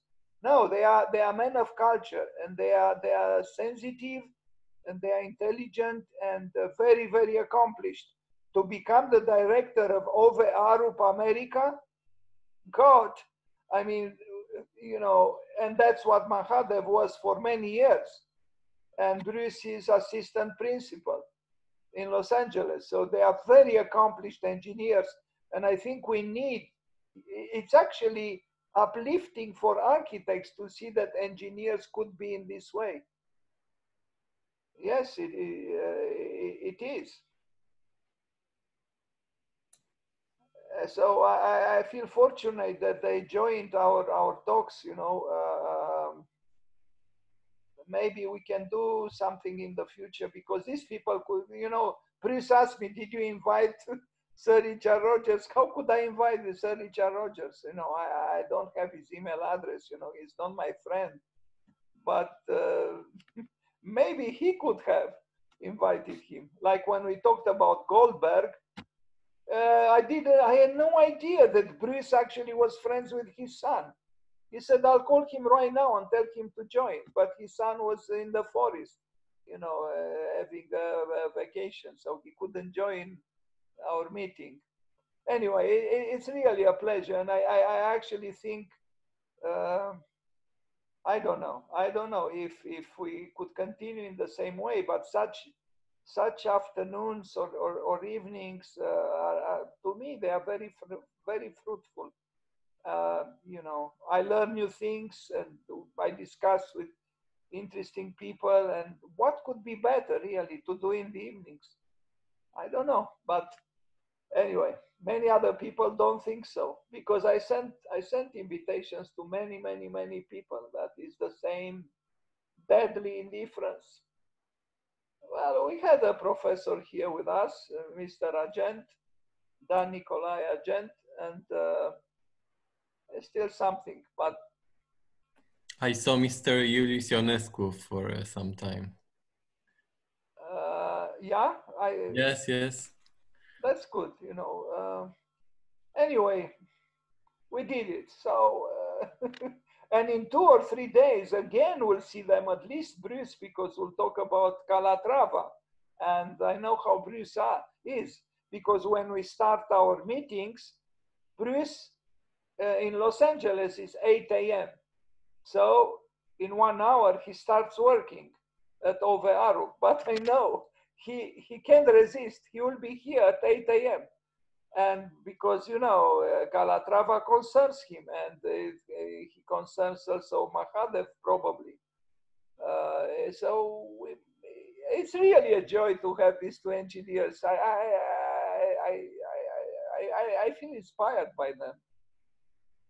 Really, it's such a joy to see engineers have such interest and being so sensitive and considerate, and it's really nice. I don't know what you think, but now we didn't pay homage to Isozaki, but we'll do it maybe tomorrow.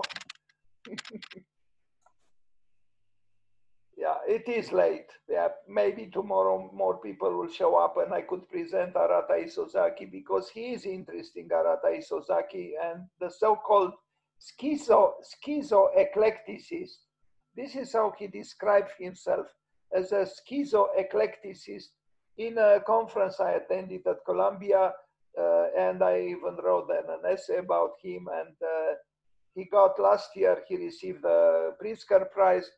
So I think he's an architect worth talking about, just like Sir Richard Rogers, although they are very different. So maybe tomorrow, if you have some free time in the evening, we can meet again and we'll talk about him. And I know a few, also on the day of the Calatrava birthday will be the birthday of a great, but very, very modest Swedish architect. And I don't know if you know of him. Maybe Andre knows, or maybe someone else too. Sigurd Leverentz. Sigurd Leverentz was a great architect. He was actually an engineer, and his birthday will be exactly when Calatrava's birthday will be. So we'll talk about both. And then August will come with other great birthdays. So really, I don't know, I feel inspired, like paying homage to these architects, and I don't feel I'm losing my time, really. I feel I learn a lot when I prepare these materials. And again, I invite any one of you, of course, now there are only 5 people besides me, but any of you, if you want to make a presentation, please do so on any architect. I'll send you the list, and on a specific birthday, you make the presentation.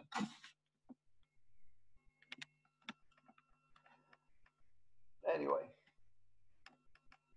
so, okay, let's say goodbye. I know you are very polite and you don't want to turn your back on me, so I tell you that have a nice evening, and we'll see each other tomorrow. Okay, Vatsal, because you are very loyal. See you, Vatsal.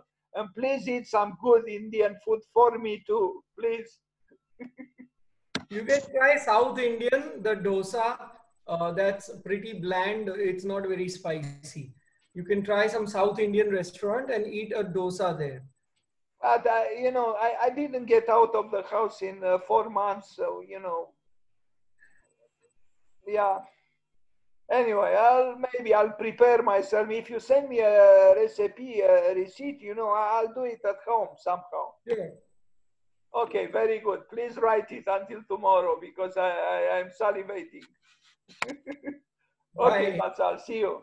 See you. Okay, Bye. Kenneth, if you are still here, Kenneth, I am saying good evening to you. I mean, I don't know where you are, but maybe good day, I don't know. Ciprian, goodbye. Andrei, mulțumesc că ai fost prezent. Goodbye. Și Alina, goodbye. Mi-a plăcut intervenția ta, Alina. Bună seara și mulțumesc. Mulțumesc. Și eu. N-aveți pentru ce. Bine, pe curând. Bună seara. La revedere.